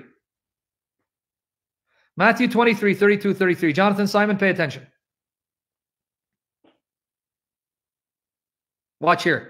Pay attention now, because I'm almost done in this session. Yep, the Lord's Pascha. But now let me give you proof, Jonathan. Pay attention to what Jesus says. Protestant believer. Oh my goodness. Protestant believer. Oh my goodness. Protestant believer. Dude, do you got wax in your ears? I didn't say 22, 23. Can you let me come to your house and just beat your face in? Smash your face in? Because I'm going to enjoy breaking your jaw and then having a reason to repent. I don't pay you nothing for nothing. Matthew 23, 32 to 33. Stop making excuses that my sound was breaking up. Don't be like your ancestor Adam. Take responsibility for your sins. Matthew 23, 32 to 33. Okay, guys. Again, back on. Okay. We're buffering badly. Hold back. Okay. And then I'm going to use your jaw to kill the Philistines like Samson did. The jawbone of an ass. All right. Matthew 23, 32 to 33. Send George Techie to Fairyland. See, hey, first and last, you're dropping a ball too. I want to kick your face in too and repent. Matthew 23, 32 to 33. One more time. Guys, pay attention. Guys, now read. Jesus speaking to the Jews of his day. Read. Fill ye up then the measures of your fathers. Fill up the sins that your fathers before you committed. Complete their sins. Complete their sins. Ye serpents, ye generation of vipers, how can ye escape the damnation of hell? Let's post it again because we're going to go into meat. Are you ready for meat? Let's post it again. So we're going to go into meat. Okay, this is where I need you to pay attention. Jesus says to the Jews, fill up the measure of your fathers. What does he mean? God will only tolerate a certain number of sins before you return the point of no return. There's a limit of sins, how much God will tolerate from a nation, from a group, from an individual. Once they reach that limit, it's over for them. No mercy but judgment. So here, Jesus is saying, you'll be that generation that will now reach the full measure of the limit of sins that God will tolerate from the Jews. And you'll be that generation that God will now destroy because you are that generation that now reaches the measure of how much sin God will tolerate. Okay, let's look at it again. Matthew 23, 32, 33. Okay, now read. Fill ye up then the measure of your fathers. Fill it up. You're this generation. You're going to fill it up and it'll be over for Jerusalem. But then catch 33. Catch 33. Ye serpents, ye generation of vipers, how can ye escape the damnation of hell? Notice what he called them. You are serpents and you are the generation of vipers. Not only you serpents, but you come from vipers. Pay attention to serpents and vipers. Serpents and vipers. Are you paying attention? You caught it, right? He calls those Jews serpents and vipers. Now read 35 and 36. 35, 36. Let's see if you're catching this. 35 and 36. Jericho, pay attention. 35 and 36. Exactly, Zarina. Pay attention. That upon you may come, the judgment will fall on you for all the righteous blood shed, for all the righteous people that you and your ancestors murdered, shed upon the earth from the blood of righteous Abel unto the blood of Zacharias, son of Berechias, whom ye slew. You slew Zacharias. Verily I say unto you, all these things shall come upon the generation. Now, let's unpack this. Okay. He says, you killed Zechariah, son of Berechias. You slew him between the temple and the altar. Guys, here's the problem. The Jews of Jesus' day did not kill that Zechariah. That Zechariah was killed in 2 Chronicles. He was killed by their Jewish ancestors. Why is Jesus saying, you killed him? When this was a crime committed 500 years before.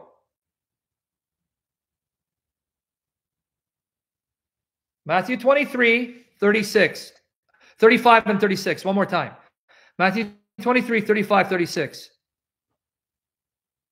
You got it, Zarina. Mikhail, you got it.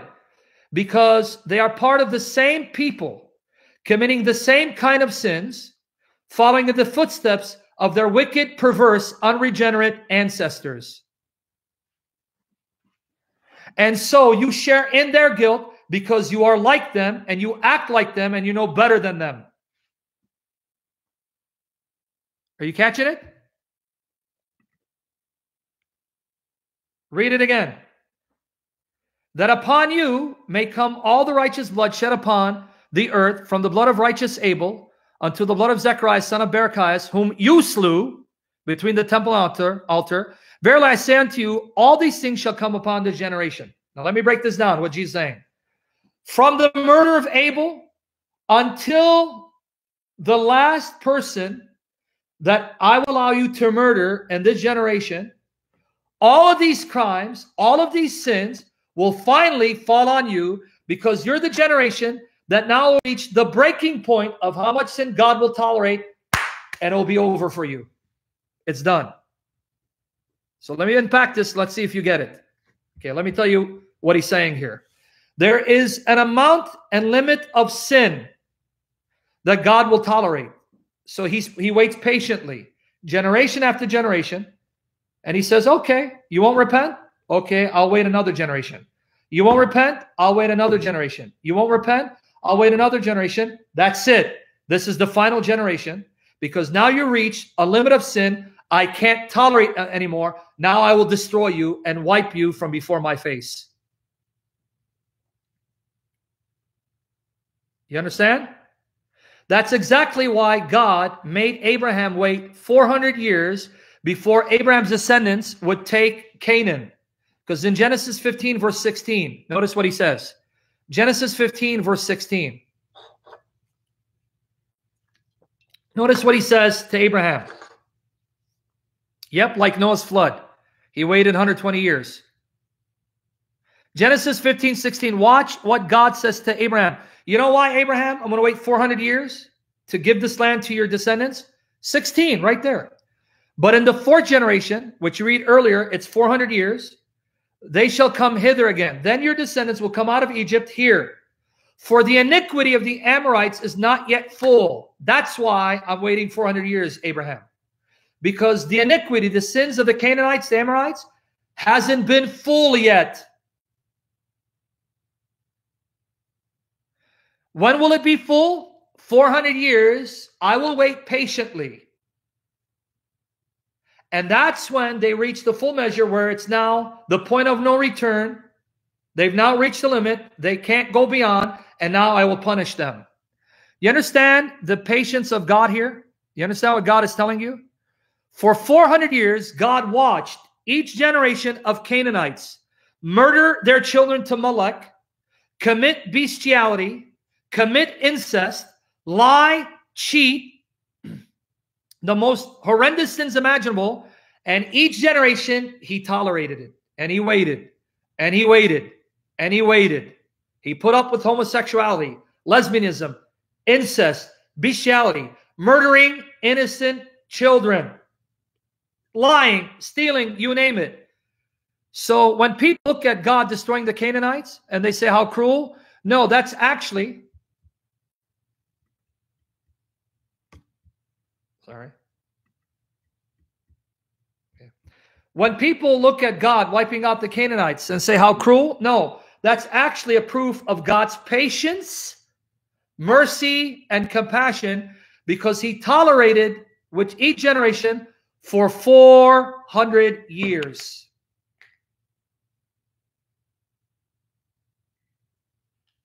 And then he says, now what do you want me to do? So why did he say that? Because he was showing you that even when he killed the children would be no better than their ancestors, because each generation of infants continued in the wickedness and evil and filth of the generation before them. So was God evil or was he just?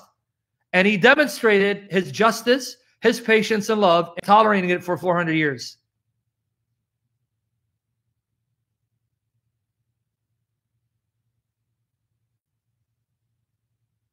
Right?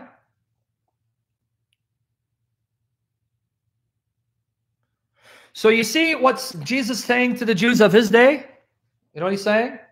You're the final generation of Jews that God will tolerate. You are that generation that will now reach the limit of sin, that God now says, enough, I'm done with you. I'm done with you. You've reached the point of no return. I'm going to wipe out Jerusalem. I'm going to wipe out the temple, and I'm done with you. You know what Jesus meant here? You know what he meant by done? Because prior to that, God had scattered the Jews from Jerusalem, but he returned them, right? Remember the Babylonian captivity? Within 7 years, he brought them back. You know what he means here now? He means now things are different. Though when you turned to me, I brought you back. This time it's different. You know what would be different this time? Guys, I need your ears. I'm almost done. I'm going to go into meat. I need your ears. You know what would be different this time? Unlike the previous captivity in Babylon, where he brought them back in 70 years and let them rebuild Jerusalem, this time it would be a divorce that would be indefinite, meaning now I'll give you what you want. Now I'm going to divorce you indefinitely, and I won't take you back. I'm going to hand you over to your lovers to punish you for an indefinite period of time. I will not turn back to you and bring you back to the land, not for the foreseeable future, and will not allow you to rebuild the temple, which is why for over 1900 years, the Jews were not allowed to return to their land until 1948, which is why even till now, he has not allowed them to rebuild the temple, and he'll only do so when he's about to descend and then restore them again. He goes, that's it. This is why even the Jews don't understand. If you ask an Orthodox Jew, don't take my word for it. What crime did you commit? What sin did you commit that was so great that God scattered you from the land, destroyed your temple, and for 1900 years left you without a land, scattered you from nation to nation, and allowed the nations to beat you and oppress you and kill you? Until this day, he's not allowed you to restore your temple. What sin did you commit that was so great to do this? Whereas when you did it the first time, and he destroyed Jerusalem the first time, and the temple was destroyed the first time, he brought you back within 70 years. The sin of having their Messiah pierced, the sin of handing over their God in the flesh to be killed by the hands of the Romans.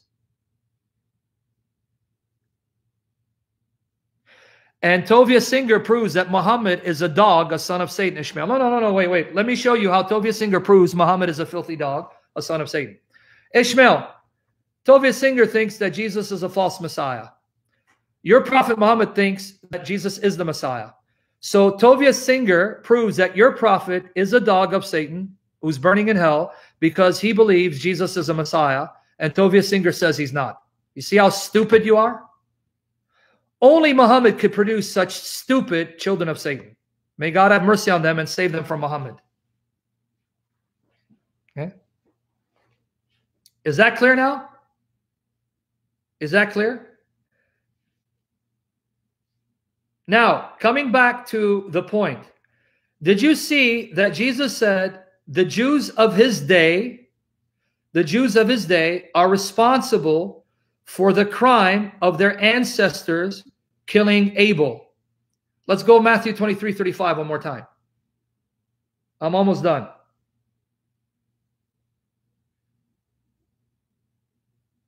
Matthew 23:35. Watch here. I'm almost done.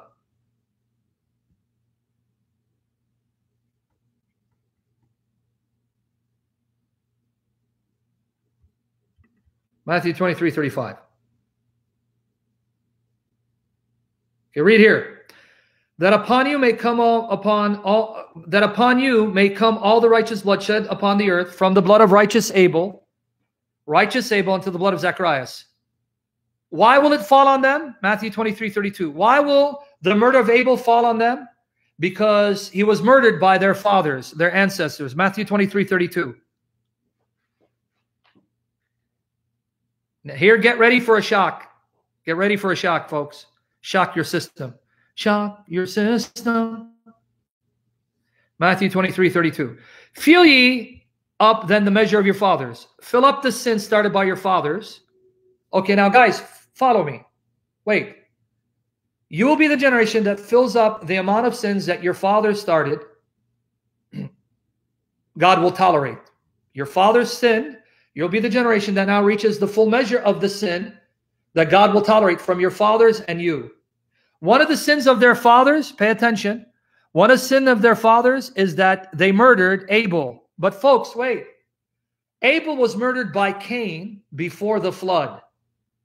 None of Cain's descendants survived the flood. Only Noah's family survived. Why is Jesus saying that Abel was murdered by your ancestor, who happens to be Cain, when Cain has no physical connection with these Jews? Cain is the one who murdered Abel, and Jesus says, you're that generation that will fulfill the sins committed by your ancestor, including Cain. Because Jesus is not talking about physical ancestry. He's talking about spiritual lineage. He's saying, you Jews, though you think you belong to Abraham, you don't belong to him. You belong to Cain, your true spiritual father, because all of you are the sons of Satan.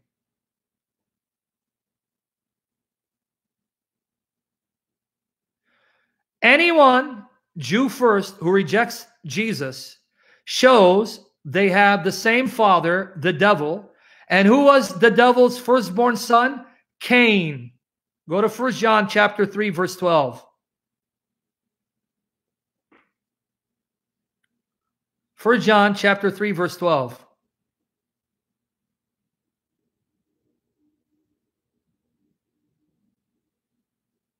Exactly, Elizabeth Tudor. 1 John chapter 3, verse 12. Now as Cain, who was of the wicked one, Cain belonged to the wicked one, the devil, and slew his brother. And whereof slew he him? Why did he slew him? Because his own works were evil and his brother's righteous. Wow. So you Jews will be accountable for what your ancestor Cain did to Abel, because Cain belonged to the evil one, and you, like Cain, don't belong to Abraham, though you're physical Jews. You belong to Cain, who belongs to Satan, because you and Cain are all sons of the devil. John 8:44. John 8:44.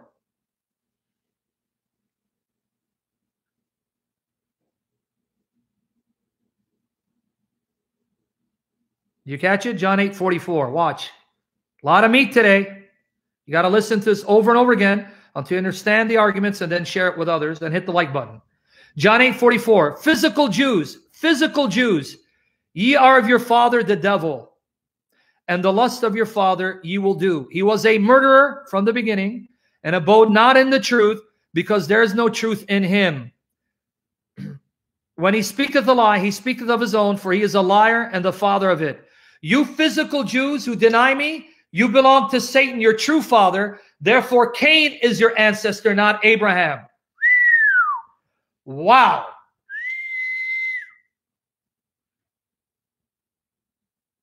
You don't belong to Abraham, though you are his physical sons. You belong to Cain, your true ancestor, because all of you are the seed of the devil, the offspring of Satan. Now let's go to Matthew 23:33, because this is the icing on the cake. Icing on the cake. Yep, Zach Ali. Abel represents the church. Cain, unregenerate sinners who reject Jesus. No, Zarina, when you reject Jesus, deny Jesus, don't turn to Jesus, you belong to the devil, belong to Cain. Now watch this. Notice what he calls these physical Jews who reject him. Notice, not all physical Jews. The physical Jews like Tovia Singer, that filthy dog, Tovia Singer, that dog, who's surely of the devil. He's talking of him. But physical Jews who believe in Jesus like Michael Brown, they are truly the seed of Abraham and belong to Christ. Matthew 23:33. Read this. Notice what he calls them. Ye serpents, ye generation of vipers. How can you escape the damnation of hell? You know why he's calling them serpents? Genesis 3:14 and 15. Genesis 3:14 and 15. Here's why. Genesis 3:14 and 15.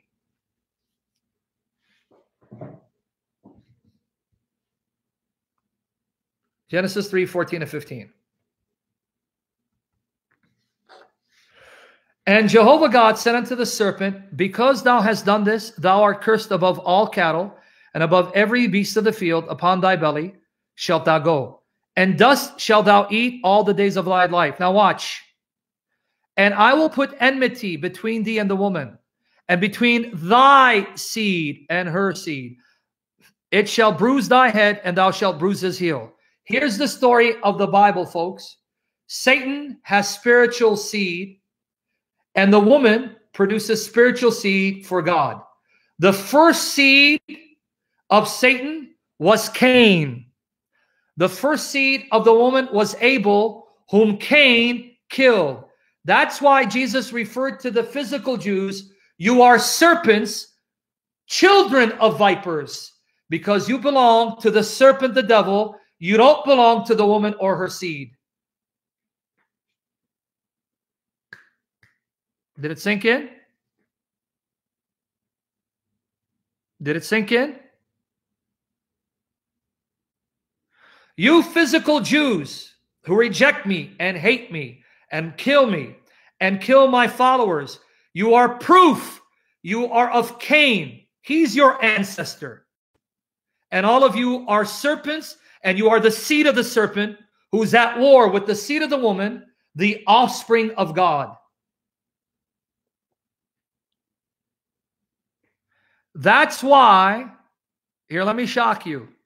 That's why Cain is never listed in Adam's genealogy. Genesis chapter 5 is the genealogy of Adam. 1 Chronicles chapter 1 gives you the genealogy of Adam, and Luke 3, and Cain is never listed in Adam's genealogy. Do you know that? Never is Cain included in Adam's genealogy. Genesis 5, 1 Chronicles 1, Luke 3.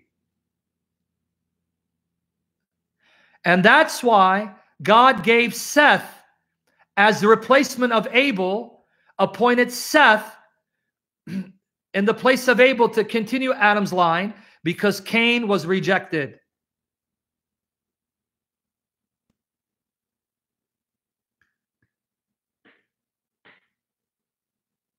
So Jonathan, now you understand Revelation 1:7 when it says, and those who pierced him, it's not talking about the people of Jesus's time, that actual generation. It's talking about their descendants. This is called corporate solidarity. They're all lumped together because they belong to the same source. Is that making sense now, Jonathan, Simon?